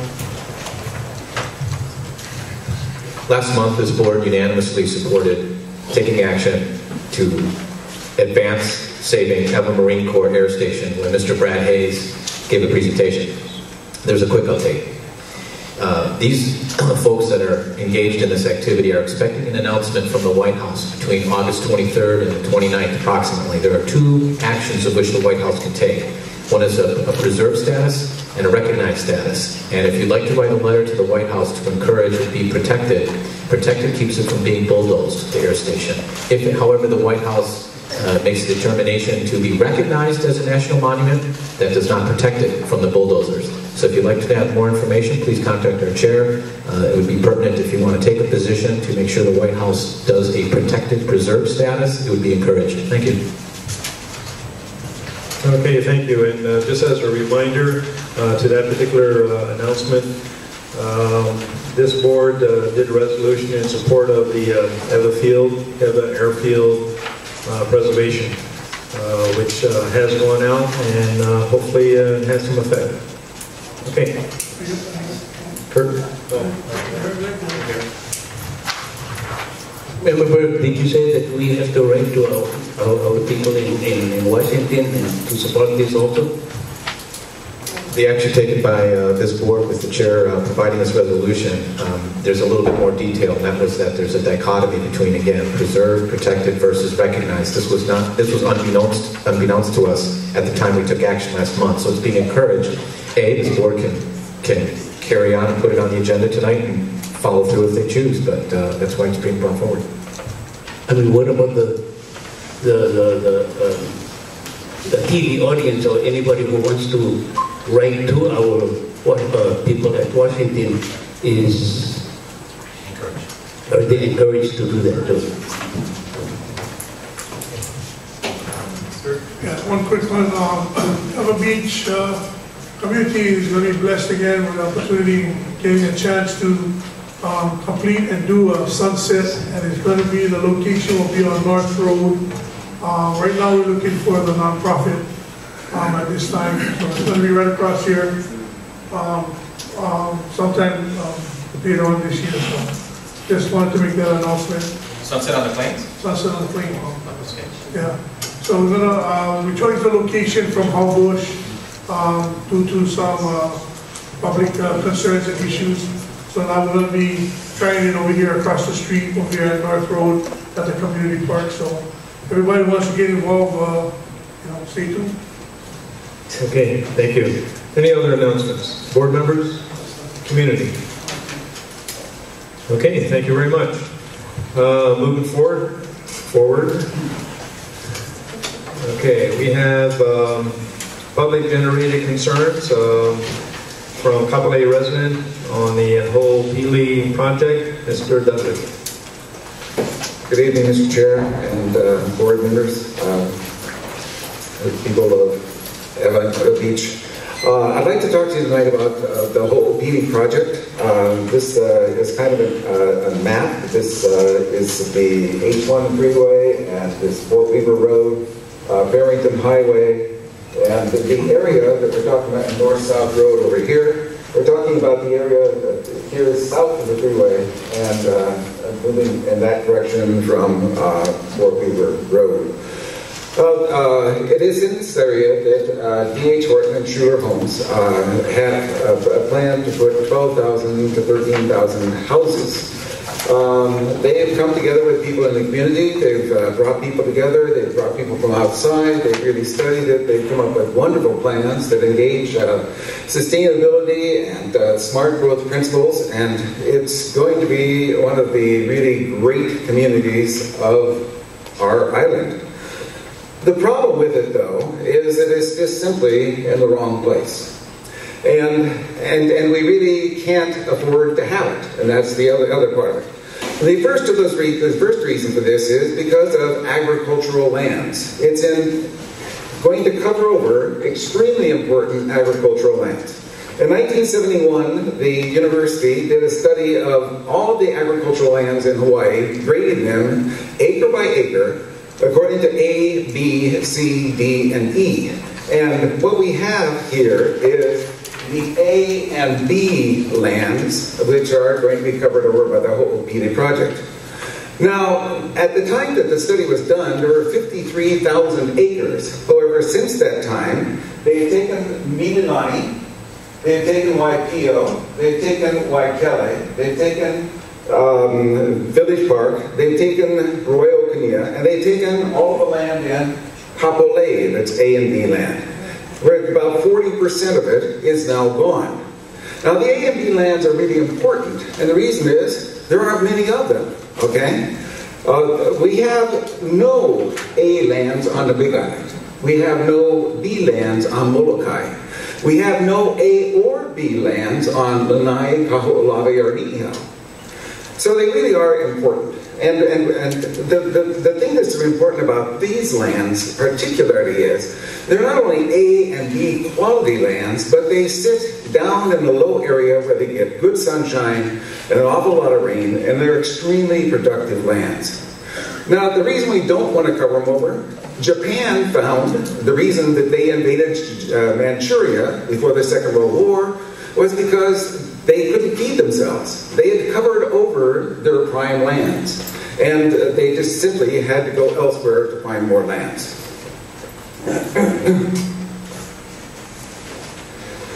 Now, because I don't expect all of you to be terribly upset about agriculture, though, I want to give you some other reasons why we can't afford to let these lands go to the Ho'opili project. And the first of them is traffic. You know your problems every day coming out, headed towards town. And you head down Fort Weaver Road and onto the freeway. And us folks come down H1, and we all meet right there. And this is the beginning of our tremendous problems once we get on the freeway for us, but your problems have been going on since you got onto Fort Weaver Road, right? Okay. Now, where are these people going to come out? Well, there are 12,000 homes. How many homes is 12,000 homes? There are 14,000 homes in 96706. There are only 14,000 homes in all of 96706. They're going to double the number of homes that are here. And those homes are going to be right there on prime agricultural land, and the people in them are going to go to town for work just like you people go to town for work.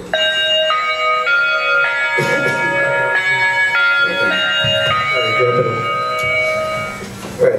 They're going to come out onto Fort Weaver Road, they're going to come out onto this road, they're going to come out onto this road, but they're all going to wind up right there. Okay? I'd really like to get together with you sometime and talk to you more about this. Let me tell you that I obviously don't have the time right now, unless the chair is going to give me a few more minutes. So let me take down all of these things and just tell you anyway that my name is Dr. Keone Dudley. If you would like to get together and let me work with you to help you work with me in stopping the Ho'opili project, please get together with me by contacting me either by phone, 672-8888, or my email, which is drkeonedudley@hawaii.rr.com. Thank you. Okay, thank you. Board members? Tom?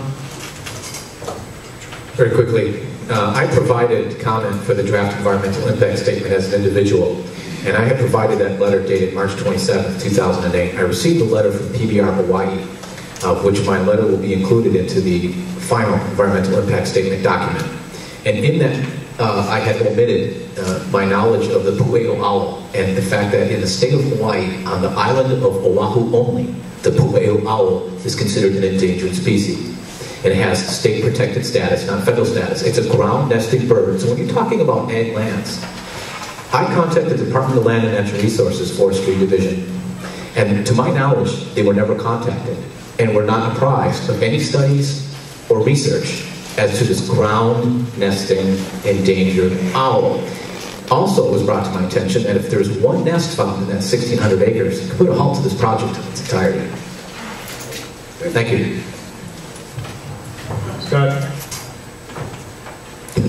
Thank you for that presentation. You were showing us a map that, as fate would have it, coincided with an all-committee discussion we had. It regards a traffic light that apparently has been approved on Fort Weaver Road, EVA of H1. Am I understanding correctly that there will be an additional traffic light once this property is built between the hospital and H1? I can't tell you that. I don't know. Is that the whole line? Yes. The on-white light. Okay. Is the board familiar with this? Yes. Mitchell? Just for clarification, when you were saying they own Waipio, going all the way down, all those places, who are they? Are you talking about? No. What I was saying was that those areas are all A and B lands, which are now covered over with houses. Mm-hmm. I didn't mean to say that any developer owned those. I just meant to say that since 1971, these our really best lands are being taken, and we have to be careful. You know, because there aren't that many left. Here. Sorry, Kurt first. Dr. Dudley, could you clarify what A, B, C, D, E means? Yes, A and B are your really prime lands. C lands are the still good lands, though. So when you speak of the good lands, the really good lands, you're really talking about A, B, and C lands. And when you get down to D lands, you get into rocky lands and you know, problem areas, and E lands are really bad. So you know, you're talking about hillsides, you're talking about upper mountains, stuff like that. Bert? I just got one question. Since he clarified that he's not saying there was any new developers like Schuler Homes. That wasn't a day, right? That's what he's saying. No, there are though. You know, there are more lands in is it Waiau and in the upper Makakilo area and so forth that are right now being discussed and fought over for development. The lands that was covered over in these different communities, was there a reason? Do you know if there was a reason why they went over such prime land considered to farm? Was it because of economics or lack of farming? Do you know the logistics of that? Or why they go over A land? Because A land, what you're telling us right now, is hard to get. I mean, why would these communities commit such a crime if you're saying that it's a crime and not be heard till now? I mean, you know what I mean? Okay. I know that the Department of Agriculture has been really upset about what's been going on. I know that they've done their best to try to get the word out. I know that they put up a big fight about Waikele because there was so much prime land right in that area. But I think it's just a matter of, you know, it's just like us. I mean, nobody in the community has ever had the time to get in and find out about the A and B lands. Nobody in the community has really stood up and gotten other people together to do something about it. And so, you know, the lands were just taken, you know. And the city council just allowed it to go. The land use commission allowed it in Waikiki. And they do that in the reverse in the afternoon. The buses are dedicated to the service. In case the boat does not run for any reason, the buses will provide direct links peer-to-peer nonstop as a backup. We did anticipate the possibility of that, or weather or mechanical, so we built that into the system. The single 8.5 by 14 sheet that was handed out to the board members. Oh, and for the audience, I do have extra flyers up in the back there. We're going to expand our bus service starting August 25th. That's when the new bus driver schedules start. And we're going to be servicing additional neighborhoods in Kapolei, which is the villages of Kapolei by the golf course. Also the new Hawaiian Homes development, Makai of Kapolei Parkway. And we're also going to extend our shuttle bus service on the leeward coast. Previous to that, where our terminus is the Waianae Transit Center, we're now going all the way out to Makaha, so no one has to transfer buses along the leeward coast. They just can board from Makaha all the way to the boat and get on the boat, so there's no stopping. In addition to that, we've retuned the Route 41 for the Ewa Beach residents, and that's part of the reason why I wanted to be on this meeting, because the Route 41 is a Ewa Beach to Kapolei Transit Center link. And we retuned the schedule, and that's outlined in that 8.5 by 14 sheet, so that passengers that want to ride the boat, and about 15% of the riders of the boat come from Ewa Beach. Passengers that want to ride the boat from Ewa Beach, they will have maybe about a 5-minute transfer at Kapolei Transit Center, when currently our current schedule might be 20 minutes or 30 minutes between transfers. So we've retuned the schedules to allow for a shorter wait time and an easier transfer at Kapolei Transit Center. Now the boat offers it's 149 passenger capacity. We offer 3 sailings in the morning and 3 sailings in the afternoon. It has free Wi-Fi internet service, and it's being provided by D.R. Horton, Schuler Homes, as a donation to the city. We also offer a snack bar. We have bathrooms. It's a very upgraded service to catching the bus. If you get on the boat, you're guaranteed a seat. We have plenty of seats for you. If you choose to sit, we have an interior air-conditioned cabin, as well as we have an upper deck exterior outdoor area to sit. Bicycles are allowed on board, just like the bus. We can accommodate probably around 15 bicycles on any one trip. And people do that. They come by bicycle, they board the boat. When they get to town, they ride right off to their workplace, whether it be Lee Straub or Queens Hospital or what have you, wherever they're going. A university, HPU. We've been doing a lot of public outreach. This is part of it, the neighborhood board meetings, as well as attending community fairs and also attending student orientations in like Remington College, Heald College, HPU, University of Hawaii, just to let those students know that this service is available to them. And because the boat offers the free Wi-Fi and work tables for them to work at, it's a great way to commute into town. They can get together in small groups from if they all live in the same area, and they could work on a project, or they can work on the computer while commuting. The boat started in September of 17th of last year. We're funded by $5 million of federal funding for this project. We will continue the operation through June of 2009. City Council has budgeted funding to continue the service. We continue to look at options to possibly expand the service. Obviously, for us, Ewa Beach is an excellent location to have a landing. If we could provide a landing from Ewa Beach to town, we could probably do a 35-minute transit. So we continually try to negotiate with the Navy. Currently, the Navy's position into allowing us into Pearl Harbor is due to security reasons. They do not want to allow the boat into the channel as the state had done in the 99-2000 ferry demonstration. We even looked into the possibility of entering Iroquois Point Lagoon.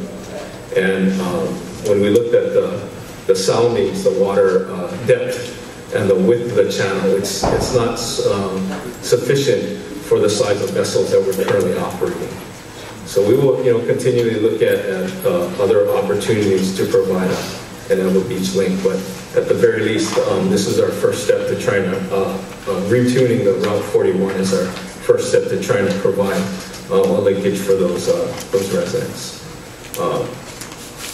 We have a website. It's called trytheboat.com. It's on the literature that you have in front of you. All this information that you're being handed out now is available on our website. And we also offer people to subscribe to our instant email alerts. If there's a change in service, we'll be updated as soon as we know that there's going to be a change, so that they know what to expect if they arrive at the pier. We also have an area for them to ask questions or provide comments. And that's how we look at making service adjustments or improvements to try to make the service better. I'm currently the only one that reads those emails and responds to them, so that the message that you get is consistent. Other than that, I'm free to answer questions. Okay, got a couple right here. Hang on a second. Oh, time now. We're in freeze frame.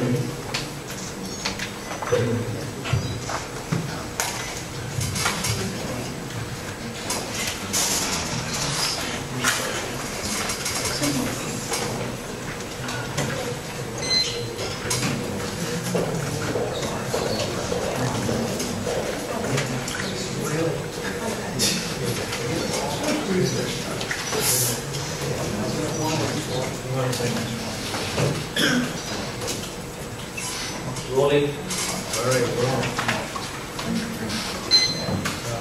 All right, Alfers, right on down the line. From my understanding, in this project, a waiver with the federal government to the Jones Act took place. Is that correct? No. Okay. Are you using American-made ships? Yes, the vessels were built in 1988 by Nichols Brothers in Seattle. It was actually commissioned by the military to be used in Kwajalein. They were bought in the mid-90s by a company in Alaska, and we're currently leasing them from Alaska. So there's no waiver. Okay, and would there be a position to... There was a waiver in the 99-2000 ferry operation. Correct, and so the $5 million, when we split $10 million with Alaska, the $5 million at the time, it was to come to Ewa Beach, because at that price tag, It was doable. What happened was, I believe the bid first came in, and they said, we're going to skirt, not come to Ewa Beach, because we're going to use the permanent harbor over at Barbers Point. And that was because it's a monopoly. It really is. It would really be appreciated if you could go in and we could get our congressional delegation with your support, that if we're going to make this, the boat permanent, is that we can get boats from BC, British Columbia, we can get boats from New Zealand, we can get boats from Australia that out there that can bring us the service we need, and then the price goes way down. But because of that Jones Act, we're locked into those boats, and those boats kept the price up. So I just want to let you know that $5 million is supposed to give us service as well. There would be a couple stops on board, but now you're skirting us and you're not coming by. So please support a waiver, or rather an exemption to the Jones Act in the state of Hawaii. That would be huge for us. Then we could turn the ocean into a super highway. Eric? Sir, this one says that senior annual pass is $30 and a senior card is $10. I got two questions. One, what's the difference between that, and can I use this on the bus, or do I have to buy another annual pass for the bus? No, again, the system is treated as one transit system, whether you ride the bus or the boat. So your senior annual pass, if you have one, will work on this service. I believe the ID card just identifies you as a senior, and then allows you to ride at half the fare, which would be $1. So that's the difference. If you pay, it makes sense for you to just pay the $30 because then you have unlimited travel for the entire year. But if you, for the bus and the boat? And the boat, yes, correct. Okay, what's the difference on the senior card? If you get the senior card, it's just an ID to identify you as a senior citizen, and then that allows you to pay half the fare. So a typical adult would pay $2. Oh, you would just pay $1. So if you're going to ride the bus more than 30 times, it makes sense for you to just get the senior ID. I see, thank you. Excuse me, are you I'm sorry, the senior bus pass. Yeah, it makes more sense to pay the $30 to get the senior bus pass. Are you going to have a park and ride here in Ewa Beach for this? We don't have any current plans for a park and ride, but we may be able to look for one. That would be consideration to as part of our service improvement. We could certainly look at that. We do have 2 park and rides now, just so I can clarify that, and they're both free. We have carpool parking that's free, available at the pier, 2 or more passengers, and we also have carpool. We also have regular parking for anyone else at Kapolei Home Depot. We've worked out an agreement with Kapolei Home Depot. They're allowing us to use stalls. We have signs posted, reserved parking for the boat, and they're along the Kapolei Parkway frontage of the parking lot. You merely park there, step onto the sidewalk, and our F-13 shuttle will pick you up and take you to the pier. How many parking will be available? We have, because we have this extensive shuttle bus service, although we might have a total of 50 stalls between the 2 sites, there are only maybe less than 20 people using them. Most people decide just to save their gas, leave their cars at home. You probably guys are looking into this, but just for your sake, are you guys working with Joseco and trying to get them to accommodate the community of Ewa Beach that is so blessed to be in? Yeah, that is definitely a consideration that we are considering and exploring. Joseco Harbor is still, a bit away, so it's not something that I can say is going to be a reality just yet. Well, if you don't ask, you don't get. Sure. Thank you. All right, go back this side. Can you tell me how stable is the working order of the boats? Because it seems like every time I watch the news, it's always broke down, it's not in order. So as passengers, you would want a stable commute. We're currently running roughly at about anywhere from 96 to 98% reliability, which means on average we run about 126 sailings, I think, a month, and that means missing anywhere from 2 to 5 sailings a month. So percentage-wise, I mean, it really isn't that many sailings. But we do, again, that's why we built that backup bus system just in case. So I mean, we do maintain these vessels to a very high degree because we know that we don't have a third vessel. We are currently looking into the possibility of a third vessel, and that would be, again, a part of our service improvement. Okay, Scott. Thank you for this presentation. Is the boat costing the city any money? Well, we do spend money on the shuttle bus service, so we provide, that is a separate bus line that services it. Are there metrics yet on the Leeward ridership? How many people are riding from the Actually, from the Leeward coast, roughly about 50% of our riders make up that ride the boat come from the Leeward coast. Is it believed that the wireless internet is an attractive feature of the boat because one can telecommute while en route? I know that some people do use that, and I regularly see roughly maybe about 3 to 5 people using notebooks. Other people may have other types of Wi-Fi devices like an iTouch or some other type of device, which I haven't observed since they're I suppose I'm asking this question because I'm trying to understand where resources do and don't exist. I personally pay for Wi-Fi in the city and county park in Waianae to encourage telecommuting. I pay right out of my checking account because the city and county does not have the funds to pay for internet connectivity and free Wi-Fi in the city and county park restaurants as part of the project I have ongoing. So I keep checking my email, hoping that some people I'm reaching out to pay for the free Wi-Fi might actually accommodate me. It's both Nanakuli Beach Park, Maile, up in Waianae, and then other parks I'm trying to reach out to. So it's encouraging to hear that the city was active in working with D.R. Horton to promote their free Wi-Fi.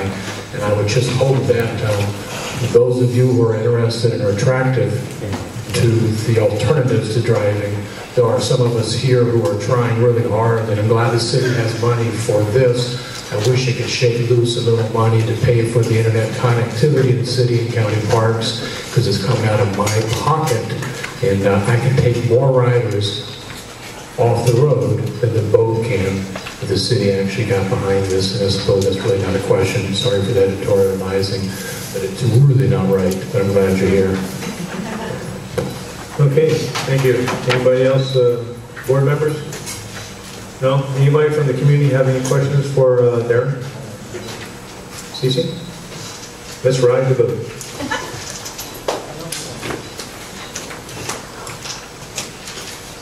Darren, thank you for mentioning the plans for expansion. As you know, through UMCO, Interagency Coordination Councils has been very supportive of the ferry for decades. And the ferry is just one component of multimodal improvements. When we registered and voted our strong support because the federal funding was already in place, what we envisioned that you didn't mention was that after the Wiki Ferry was the state project, they wanted a project rather than making it in their own mind something permanent rather than a test, as the city's labeling this project. So the reason we were so supportive is we wanted a really expanded intra-island system, a very, very expanded system. And the first step that we thought we'd see through UMCO is when the city took it over, we thought we'd see signs on all the buses, saying ride the ferry, and that it would be a ferry like other ferries are on the mainland. Here we are, an island state, and yet, as was mentioned today, rather than having our ocean as our superhighway, or even the method of travel of the ancient Hawaiians, we have our token ferry that has no signs even for the tourists, or it has no tourist trips to begin with. So when you're expanding it, please look at it the way that ferries are everywhere else. That it's a full-time ferry service, not the token early morning and ends early in the afternoon. A really expanded ferry service. But thank you for mentioning expansion. Well, if I could respond to that a little bit. If you look at our schedules, the rack cards that we've handed out, actually that rack card is really actually made kind of sort of like a tourist-sized card. We do offer an opportunity for tourists, and tourists do catch the service, especially during whale watching season. If you look on the card, there is a round trip icon, and it tells you that there are 2 opportunities for you to ride this service, round trip from Alona Tower. And we do have bus cards in every bus, island-wide. They are on there. I've paid for them. I've seen them in the buses, and we've had them in the buses continuously before the start of the service. And so we do offer opportunities for tourists to use this service. It is a public transportation service, and so they can ride round trip from 6:35 a.m. in the morning or at 3:55 p.m. in the afternoon, and they can ride the boat out and then ride it right back. And it's a 2-hour ride. So there are opportunities that we do try to show that those kinds of opportunities are available for those types of people. In terms of the service schedule, morning peak and afternoon peak, really it boils down to a financial question. The $5 million can only take us so far. If I choose to run something in the middle of the day or in the afternoon, that means I have to take something else out. So I'm really trying to focus on the morning commute and the afternoon commute with the available funding that I have. Certainly as we try to encourage the use of the system, and again, you're correct, we're surrounded by water. We primarily use it for recreation. We don't use it for transportation like Seattle, San Francisco. And we have to, and this is part of growing that culture into using the system and making them comfortable with using it, such as having the backup shuttle bus, such as having that online activity where they can get instant email alerts. All of that is kind of taken from the mainland. In fact, many ferry systems, they don't even offer backup shuttle bus. Or if they offer a backup boat, it takes twice as long. And I don't think people would be willing to wait 2-hour transits from, they'd rather just catch a bus. So, we are trying to look at it, and as we grow the culture, certainly we can expand the service. Okay, good deal, thank you. Any other comments, questions? No? Okay. Aaron, thank you very much. Good presentation. Like that, I know there's some students over at Kaliloa. I'm sure they'll be using a lot of that. Thank you for your time. Thank you.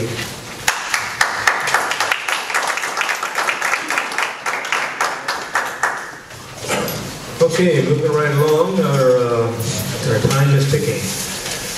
Can I get the mayor's rep, Joyce, available? Good evening.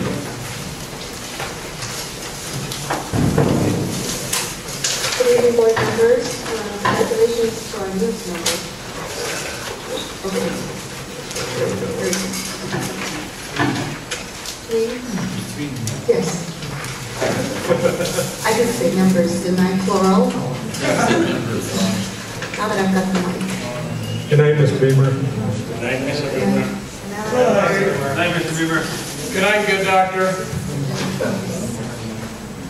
Okay, I'd like to start my report and start with the mayor's recently announced an expansion of our rehabilitation loan program. Currently, the limits are start at $80,000, and we've been able to increase that maximum amount to $150. Did I say a million? I meant to say $80,000.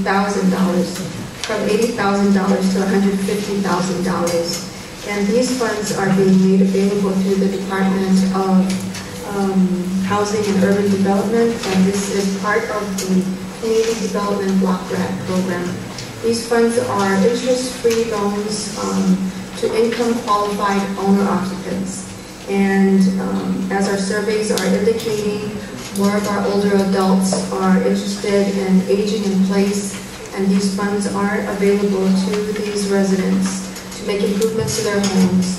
that include grab bars, widening doorways, non-skid floor, and other ADA type improvements. So we share that information with you. This program is administered through the Department of Community Services and the city's rehabilitation loan program. The next item I'd like to report on is there was a request for a bus route through the Lokahi Gardens at the Ever Villages project. The Department of Transportation Services reports that it will evaluate this request and report to the board in 60 days. They just caution that any consideration for new service would amount to, of course, additional funding, and because of our limited resources, the new services may not be as readily available, but they would look at existing services and determine whether or not they're able to shift the resources and provide this service.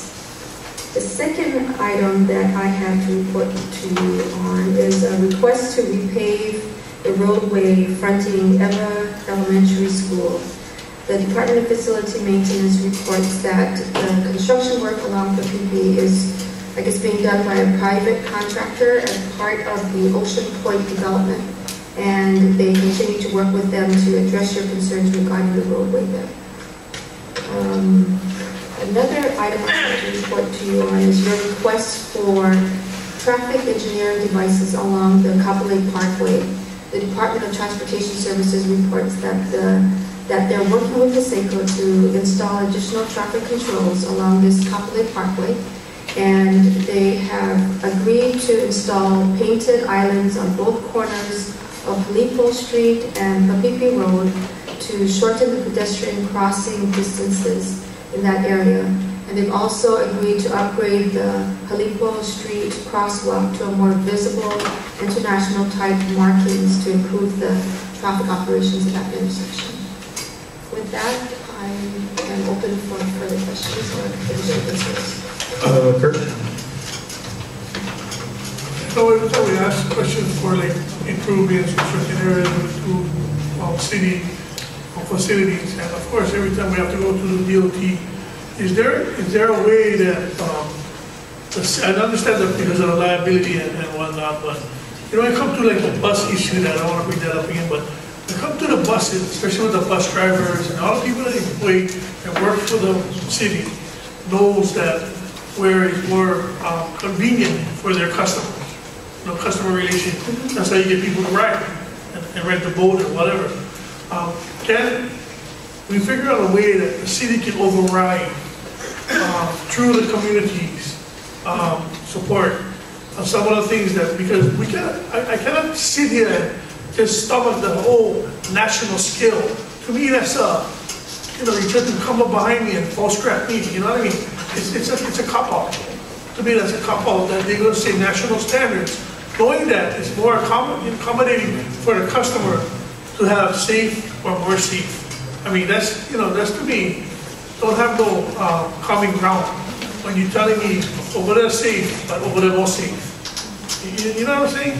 I just say that because it seems like every time we ask you guys something, the city, you guys' hands are tied because the DOT say, oh, because of a national scale. You know, why can't we say, oh, we haven't studied in the city of Eva Beach and over there is more safe than this area. You know, city by city or place by place. Don't give us a national standard, because if we look at the national standards, those guys can't even carry the weight of our transportation in the state of Hawaii on a national level.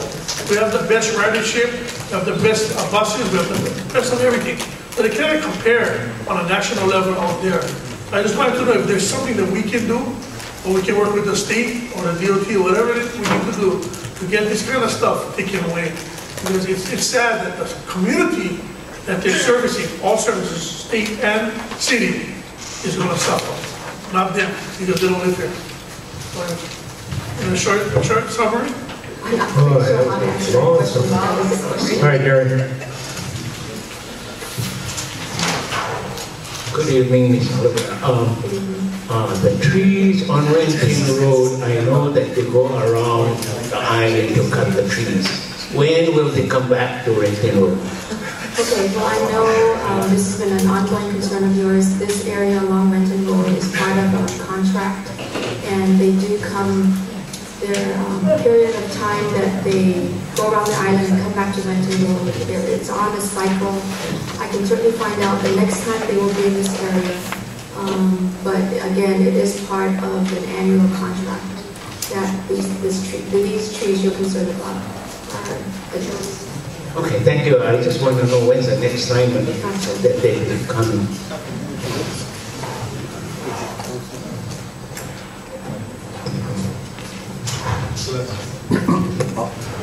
Hi, Joyce. For Hakapuna Road, I know that's been brought up about 3-4 years ago. Do you know when that road will ever be repaired, resurfaced? I will certainly report to you next month on the status of that. Hakapuna,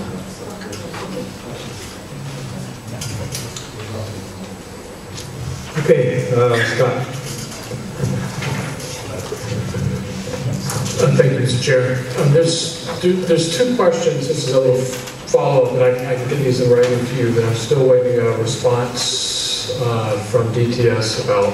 One question was, given there are at least 24 closures within a stone's throw of my house in Eva, and given the tightened lending standards for home buyers, what real effect can a competitive construction market have short of providing financing, reversing inflation, and stopping the growth of the middle class in India and China? In other words, should my house reach $300,000 again in its value, not $600,000, what are the real effects on the transit forecast? And I'll follow up in writing to you on that, in hopes that DTS can give us an answer. And also, given that the job infrastructure of the emerging Eva Plain appears retail and housing dependent, has the city forecast the economic effects of a depressed consumer on our budget forecast and on transit? And again, I don't expect answers. I just want to make sure that these questions are being asked in something other than a private manner, because they're important not only to me, but I think to the community. So I'll follow up in writing. Thank you. Okay, just a reminder to the board members and for the community as well. There are forms over there that you can put your questions in writing, and then Joyce is very good about following up on those. As you can see, she comes prepared every meeting, and she reports on what you've asked in that previous meeting. Ariel. Oh, sorry. Hello, Ariel. Oh, sorry. New member over here. New member. Okay, Joyce, I brought it up this one back in May 13, 2008 on the email regards about the two crosswalk along the Roosevelt Avenue by the gated community, by the railway, Renton Road, and also along the Kapolei Parkway and Kapolei Road. And that one, I do believe I brought it up that a couple years ago. Okay, Kapolei, I just reported that on that one, the Kapolei and the Kapolei Road. Kapolei and Kapolei Road. They're looking to install stops. I guess there are stop conditions on the Kapolei Road to warn motorists of that upcoming intersection. DTS is looking to install that. There's no date on here, but they're reporting that they're working with the SECO for that installation. Yeah, there's no crosswalk in there at all. Specifically crosswalks. Yeah. Along the Papito Road from looks like they're Kapolei Parkway. Along the Papito Road, along Kapolei Parkway. Okay. Okay, I'll look up, I'll report on that next month, but I also note that at Halipo, the crosswalk is going to be installed. Okay. Okay, thank you, Kurt. There's the Wakapuna, I think you reported a few months back that was you guys working on the developer that left project. Didn't finish the complete finishing the job. So I remember you saying something to that effect. So I guess if you can just look into that, and that was the reason why we're waiting for funds. You're talking about the resurfacing? Yeah, well, a couple of departments, when they did the micro-tunneling, when they came over here, the company up and that. Yeah, Capuna. Right? Yeah. They did up and leave, and I brought that up one time with the scene, with the resurfacing on Geiger Road. Thank you. Okay, so that's last one, and we'll move on a little bit. We're almost on time, you know. Okay, Joyce, quick one. 13 Ever Beach Elementary, I have noticed that the sidewalk is level with the roadside. Are they going to build up the sidewalk? And I don't know. I will report to you. I'm just trying to recall if in an earlier report I included it, and that the current condition is it is level with the roadway, and why it doesn't. It's not. You're requesting a raised sidewalk area for that area. yeah, because there's no sense of putting the sidewalk when the cars can go on to the sidewalk without, you know. I mean, it's just level with the road. Okay. I understand. Thank you, Joyce. Temporary sidewalk that she's talking about, that's the reason why I went and asked that before. If you could ask the developer, does the sidewalk, by not putting it in or putting it in, is it going to cause anything to the stopping of the workage because of the legalities that they're going through?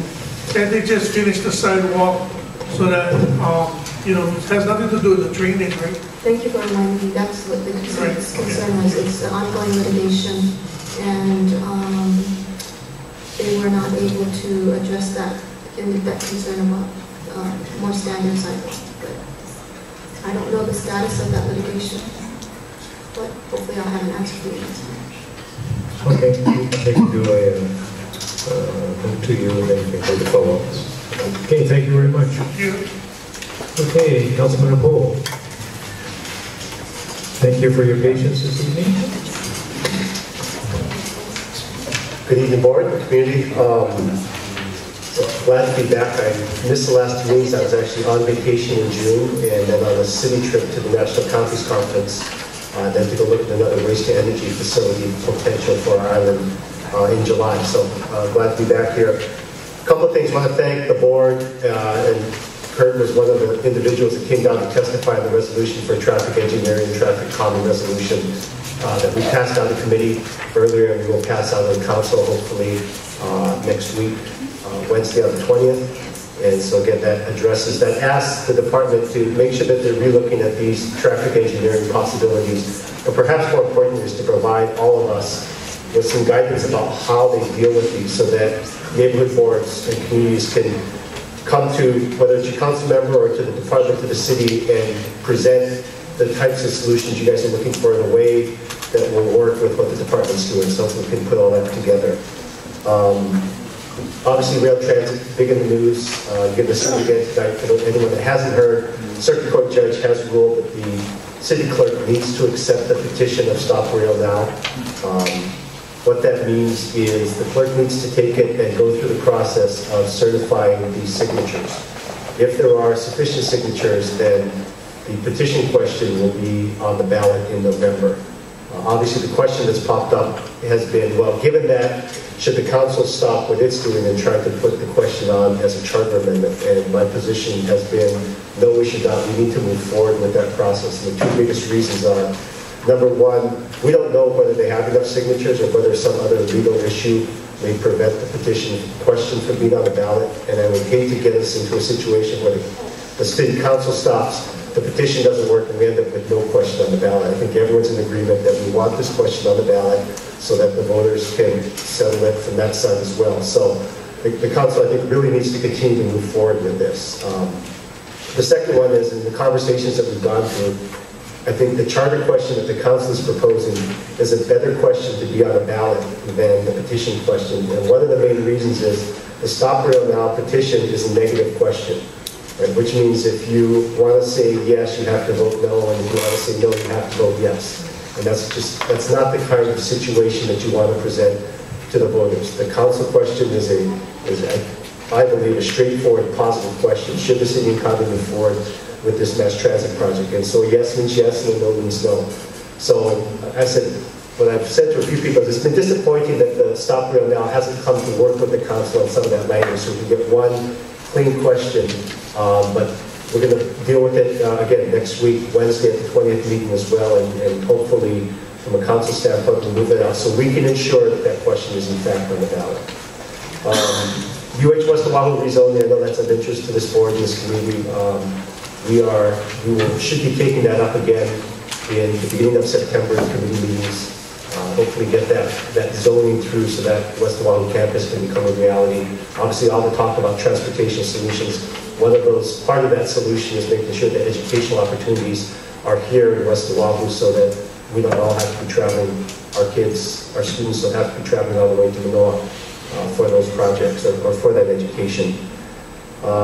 Finally, we had an update on the EVA DP, which for those that have been involved, a lot of you longer than I have, has been a long-standing document that was supposed to be updated over 5 years ago. It's supposed to be updated every 5 years, and we're past 5 years, past the point when it was supposed to be updated. The last report that we got from DPP is they're hoping to have a draft out to council for review and approval at the beginning of next year. But just as a warning, those dates have been out there before, and those dates have come and gone before. As I remember reviewing a draft of the DP before I was even on council. And now I've been on council for almost 4 years, and we're still not done with it. So hopefully the department can get that out sooner than later. Sorry, last 2 quick notes. One is on the candidate forums, which you guys mentioned earlier. Just so you're all aware, because for the council, because there's only 2 people in the race for this district, the council race will not appear on the primary ballot. It will go straight to the general. That was a new charter amendment that was voted in 2 years ago. So I leave it up to you guys as to whether or not to include it in the first round or not, but that's the situation. Last, I have the honor of bringing with me tonight the Certificate of Appreciation. I'll read it real quick. The certificate is awarded to the Evan Neighborhood Board number 23 in recognition of valuable contributions to the 2008 fiscal year to the Oahu Metropolitan Planning Organization Citizen Advisory Committee. So somebody should pass out the last outcome meeting, but I was able to bring this here for the board, and I'll present it over and take any questions.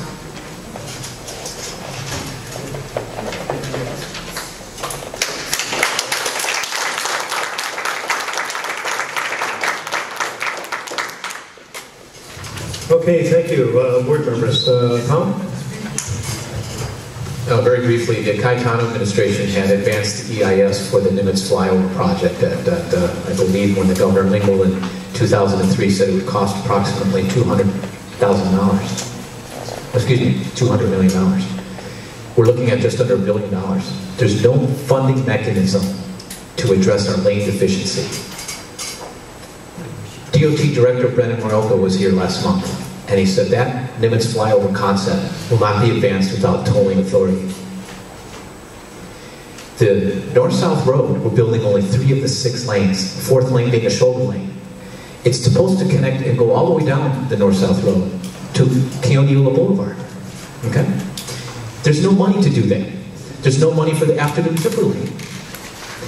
The funding mechanisms of $140 million we get from the federal government is not going to cut it anymore. And I'm looking at your report that appears you're opposed to toll roads, because if you don't have tolling authority, you're going to get no roads. And we are lane deficient. So I'd like you to, if you can, give us your position. Are you willing to entertain toll roads? And if you are not, what's your solution to get us out of this lane deficiency status? How do you plan on funding lane capacity to meet the level of growth of the 12,000 more homes coming on the other plane? We're all getting on the H1. That's a level of service F. And with rail in full operation, we'll still be at a level of service F. So how are you going to fund that added lane capacity with your opposition to toll roads? Thank you. Okay, and like I said, the state needs to come up with that money. They have taxing authority, and the state legislature and the governor needs to take the step to come up with that money. That is how you fund those things. The reason I have opposed toll roads, I may have talked about it here before, and I know I've talked to DOT Director Brendan Morioka about this. Toll roads are really just a tax, right? You're getting the people to pay for those roads, and when you do a toll road, the only only people that are paying for them are those that are using them.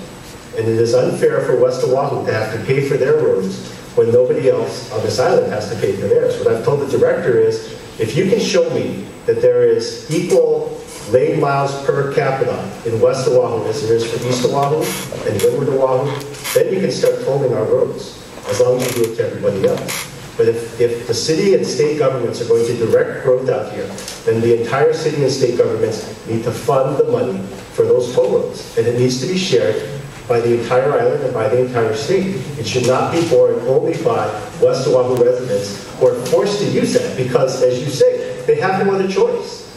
They can't get on H1 because it's at an F level, even with rail. So again, I am not going to support, and I don't think it's right, whether it was my community or some other community, that they ought to be paying a toll to pay for those roads when it's something that the entire state in this situation should be paying for. So I mean, that's my backing for my position of the way to fund it is the state needs to come up with that money. Similar mechanism happened for this rail, adding on a 0.5% excise tax. If we are that short of money, if that's what we need to have the courage. The elected officials need to have the courage to add that tax to bring in that infrastructure. Okay, thank you. Okay, thank you. Celeste? As far as the rail, I'm sorry. I have a question. At one point, when they said that the rail will service West Oahu, UH, and then later they changed it to relocate it to Ho'opili. Then people was uproar, and what was the reason of the relocation?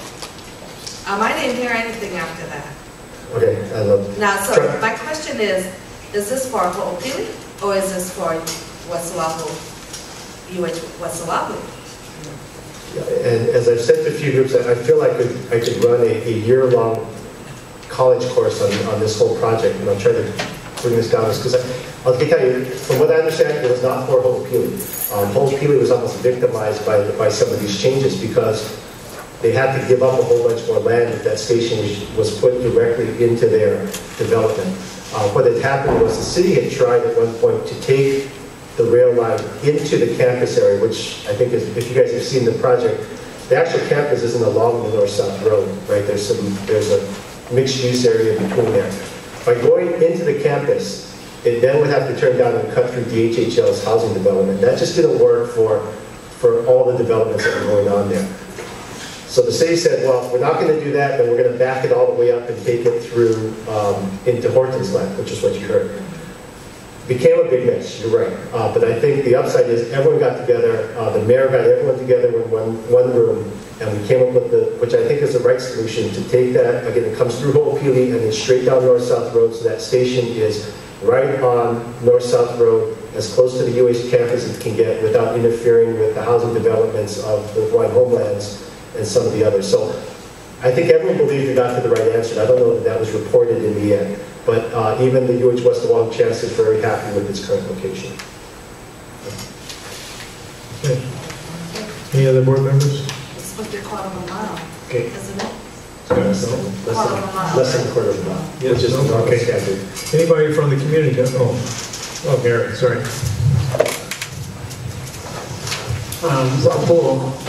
Regarding what he said and what the elevated, Versatile Expressway. well, the elevated roads that, and then the use was that they're going to put a rail on it. And my original concept when they voted for the elevated roads was that anybody who's going to use it going to pay a toll if they have to use it. But your concept is that if they're going to use it, if they're going to build it, the whole island, everybody has to pay for it. I kind of disagree with what you say. If you're going to use it, you pay for it. That's what I say. Then if the East people are not going to use it, why do they have to pay for it? I think that we're going to pay for it. Anybody who wants to use it, they pay it. And I'll tell you, and as I said, It's a choice that you guys give me. it's a system that you can go to, but in order to be fair in doing that, then you have to do the same thing with Kalaniana Ole Highway for East Oahu. You have to do the same thing with Pali and Liki Liki. Why are we paying state tax dollars for that maintenance when we're not using it? But again, it's difficult to get down to that kind of allocation, and which is why the government set up the way it is. Well, I agree with what you said on the Kalaniana and the roads that we're going to use, and a portion of the elevated roads. Now, anybody who's going to use that is going to have to pay an extra to use that. That's what I mean. That's because the private sector owns it, not government. And again, as I told the director, is if we're totally, if everyone has to pay for their own section, then I'm fine with that. Then it's equitable. But it's not fair to have that type of system only for West Oahu. And that's my point. Well, okay, I kind of agree with you on a win-win situation on that. I still want, if they build it, whoever uses it, still have to pay an additional cost on that. Okay. Okay, Kurt, what? No? Good, thank you. Okay, thanks, Don, appreciate it. Mr. Johnson, how are you tonight? Tired. Tired, I hear you. Yeah. It's okay, the commute home is easier now. Well, yeah, but it's longer, it's farther away. Good evening, I just have 4 quick things. The governor announced last week that the Department of Human Resources Development was going to initiate a pilot project of working 4 days a week, Monday through Thursday, from 4 October to 31 October, from 7:15 in the morning till 6 p.m. They're doing that to see if we're going to save money on Friday where there's no one there. We don't have to run air conditioning the whole day. There'll be less traffic for Fridays. Also, the Department of Health and Department of Education will be kicking off its 2008-2009 flu season called Stop Flu in School Vaccination Program for children aged 5 through 13. The vaccinations will be free. Participating schools will be distributing parent and guardian information packets this week. Consent forms in the package should be turned in by September 5th. And DOH will provide participating schools with banners to put up in the schools. All the information I'm providing is in the handouts over here on the table. Also, as part of the Hawaii Innovation Initiative, Governor Lingo is presenting monthly innovation awards to acknowledge and encourage innovation across the state and sections of Hawaii. Residents are encouraged to nominate deserving organizations and individuals. More information is in the flyers. In addition, the last thing I have is Governor Lingo will host the 5th Annual International Women's Leadership Conference on Wednesday, September 24th at the Sheraton Waikiki Hotel. More information is in the packet and on the state's website. All right, thank you very much. Board members, any questions for Mr. Johnson? Monique? Hi, I apologize for missing Tisha last month, but can you just, I'm not sure if this is a question for you, are there going to be any bike paths through Kailua? Through bike paths? Yeah. To the new housing development? Just the whole Barbers Point from here to go to Kapolei. I'll ask Department of Transportation. Okay. I'll ask Brennan. Okay, thank you. Okay, so that's...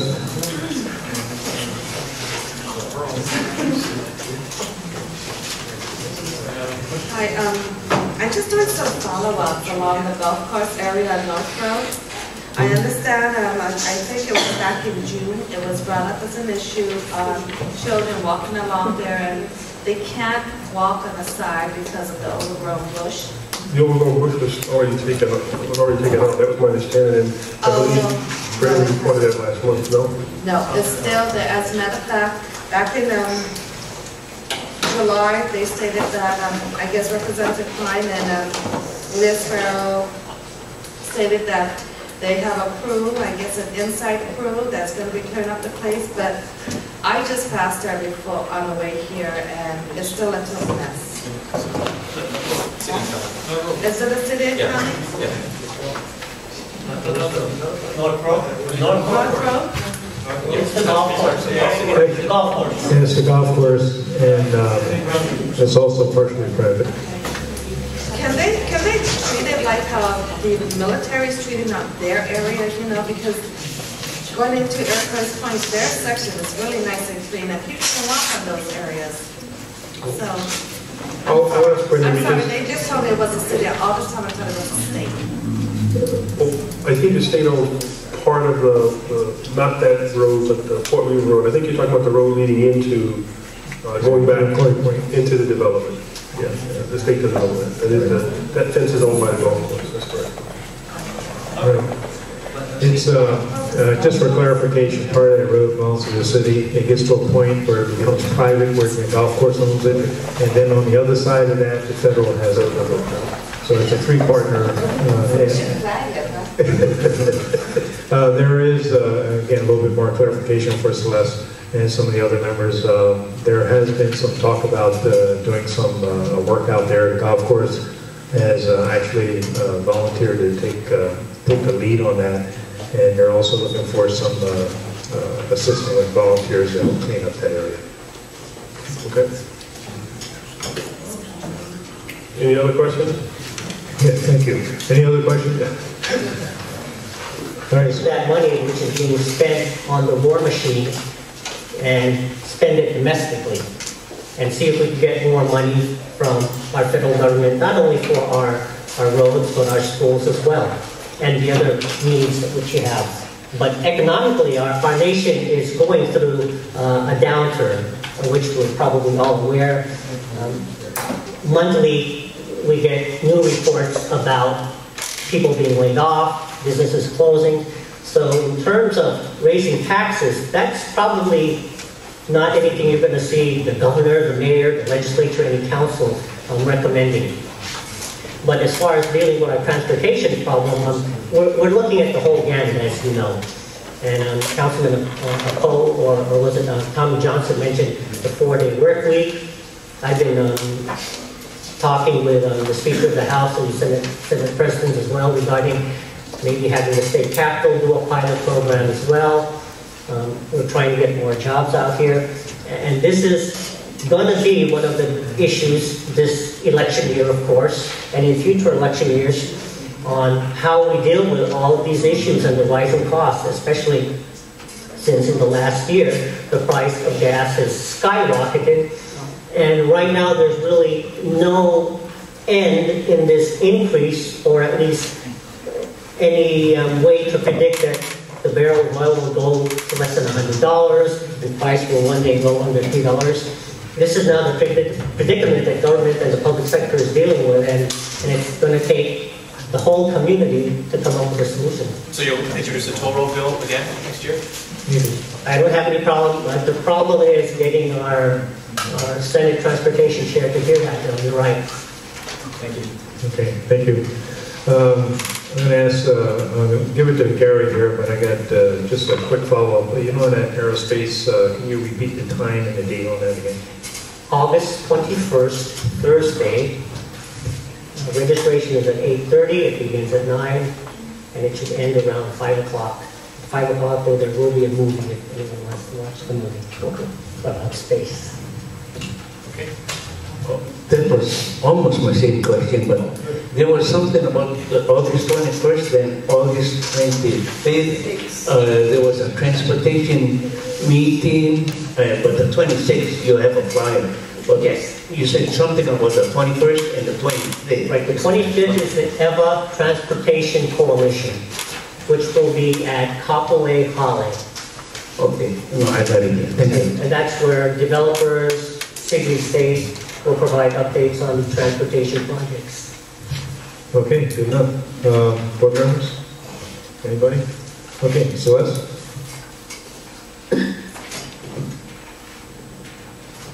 Hi, Renee, just wanted to follow up. Did you hear anything about the relocation of the bus stops? I was meeting with Brendan Morioka Monday at 8:30, and I received a message at about 4 o'clock that he canceled that meeting. So he wanted to, as you know, consider closing the entrance to from Fort Weaver Road into the shopping center, and take the bus stop and move it north. As far as I... Right, because Sunterra residents and many did not want us to move the bus stop south. So one option he came up with was to move it north, but to close that. And in the poll that I took, which I shared with him, of 160 or 70 people who responded, 90% of them said, no, do not do that. So at this stage, we haven't heard any definitive plan from the Department of Transportation. There is none. Okay, we did have a question because he did bring up about having a bus stop located in front of a shopping center or in front of a, area like that. My question is, what is he going to do to the bus stop in front of Zippy's? Being that he wants it far-sighted. He wants the bus stop to be located after the intersection. In front of Zippy's? The Zippy's coming in on Fort Weaver. At the across from 7-Eleven. Yeah. By 7-Eleven. Right in front of it. Planning on making that in front there. of Zippy's, there is a bus stop. It's not in front of Zippy's. Yes, there is. Is there one? There is. Yeah. It's directly in front of Zippy's. And being that he wants it far-sighted, So if he's pushing for what he he's said. going to close that bus stop? Yeah, just to clarify for... that has not come up. Yeah. I don't know if it's on his radar or not, but we can ask him and get an answer on that. The Zippy's bus stop. Okay. Yeah, because he did make mention that he was looking at all bus stops on Fort Weaver Road. And at that time, when we saw him, and I think he only mentioned 3. And he said that was it. But he also stated that all the bus stops were going to be moved to the far side of the traffic light. But there's already one on that far side by the railroad tracks. That's a good question. One follow-up. Since we're talking about the one in front of Zippy's, are they gonna, when they do the Fort Weaver Road widening, are they gonna put sidewalks for handicap and people that have a hard time walking? Yes. I thought that was supposed to be the responsibility at that time for Zippy's to put that improvement, because they're in front of Zippy's and in their parking lot area is not adequate for probably people that have hard time walking or wheelchair, especially by West Oahu Credit Union. If you look at that ramp, if you go down and you lose your balance with your wheelchair or you don't hold it well, you go straight into the graveyard. That's how steep it is. The sidewalks on the Fort Weaver Road widening project are all part of the current plan and funding, and it will be paid for by the state, and we will put those in. And by the way, the speed limit will go from 45 to 35 on Fort Weaver Road once it is complete. Because I think because it'll be an urban designation now. It'll be similar to the Pali, Kalika. People zip up and down there, but the speed limit is 35 miles per hour. Which, I know they're doing the construction, right? And it's all good and said and done. But why let our plants die? In the middle strip? Yeah. I mean, I understand they have to cut Chupala lines. If the developer is doing that, I know they have water trucks with real good water, that's what we found out. If you ask them if they can water our plants, since our plants is dying in that area. Well, I'll bring that up at the Ever Transportation Coalition meeting as well. Okay, Ariel. Okay, Senator, I just got a question regards about those restricting lane at Fort Weaver Road. What happened is right now you have groups right on the middle of the road where it used to be the old street. Right. Are they gonna repave the whole Fort Weaver after all this, or are we gonna wait another 10 years before they're gonna repave the road? Well, I do not think repaving is part of the widening. I could check on that as well, but I do not think that it's part of the widening. I think they should include that. I'll let them know. All right, we gotta move on. We gotta move on. We really gotta move on. Is it that important? No, okay, thank you. Since you brought it up, I do have a question. Okay, why don't you take it offline? Okay, thank you. Okay, thank you, Senator. Appreciate it. Okay, is Representative Cavanillo here?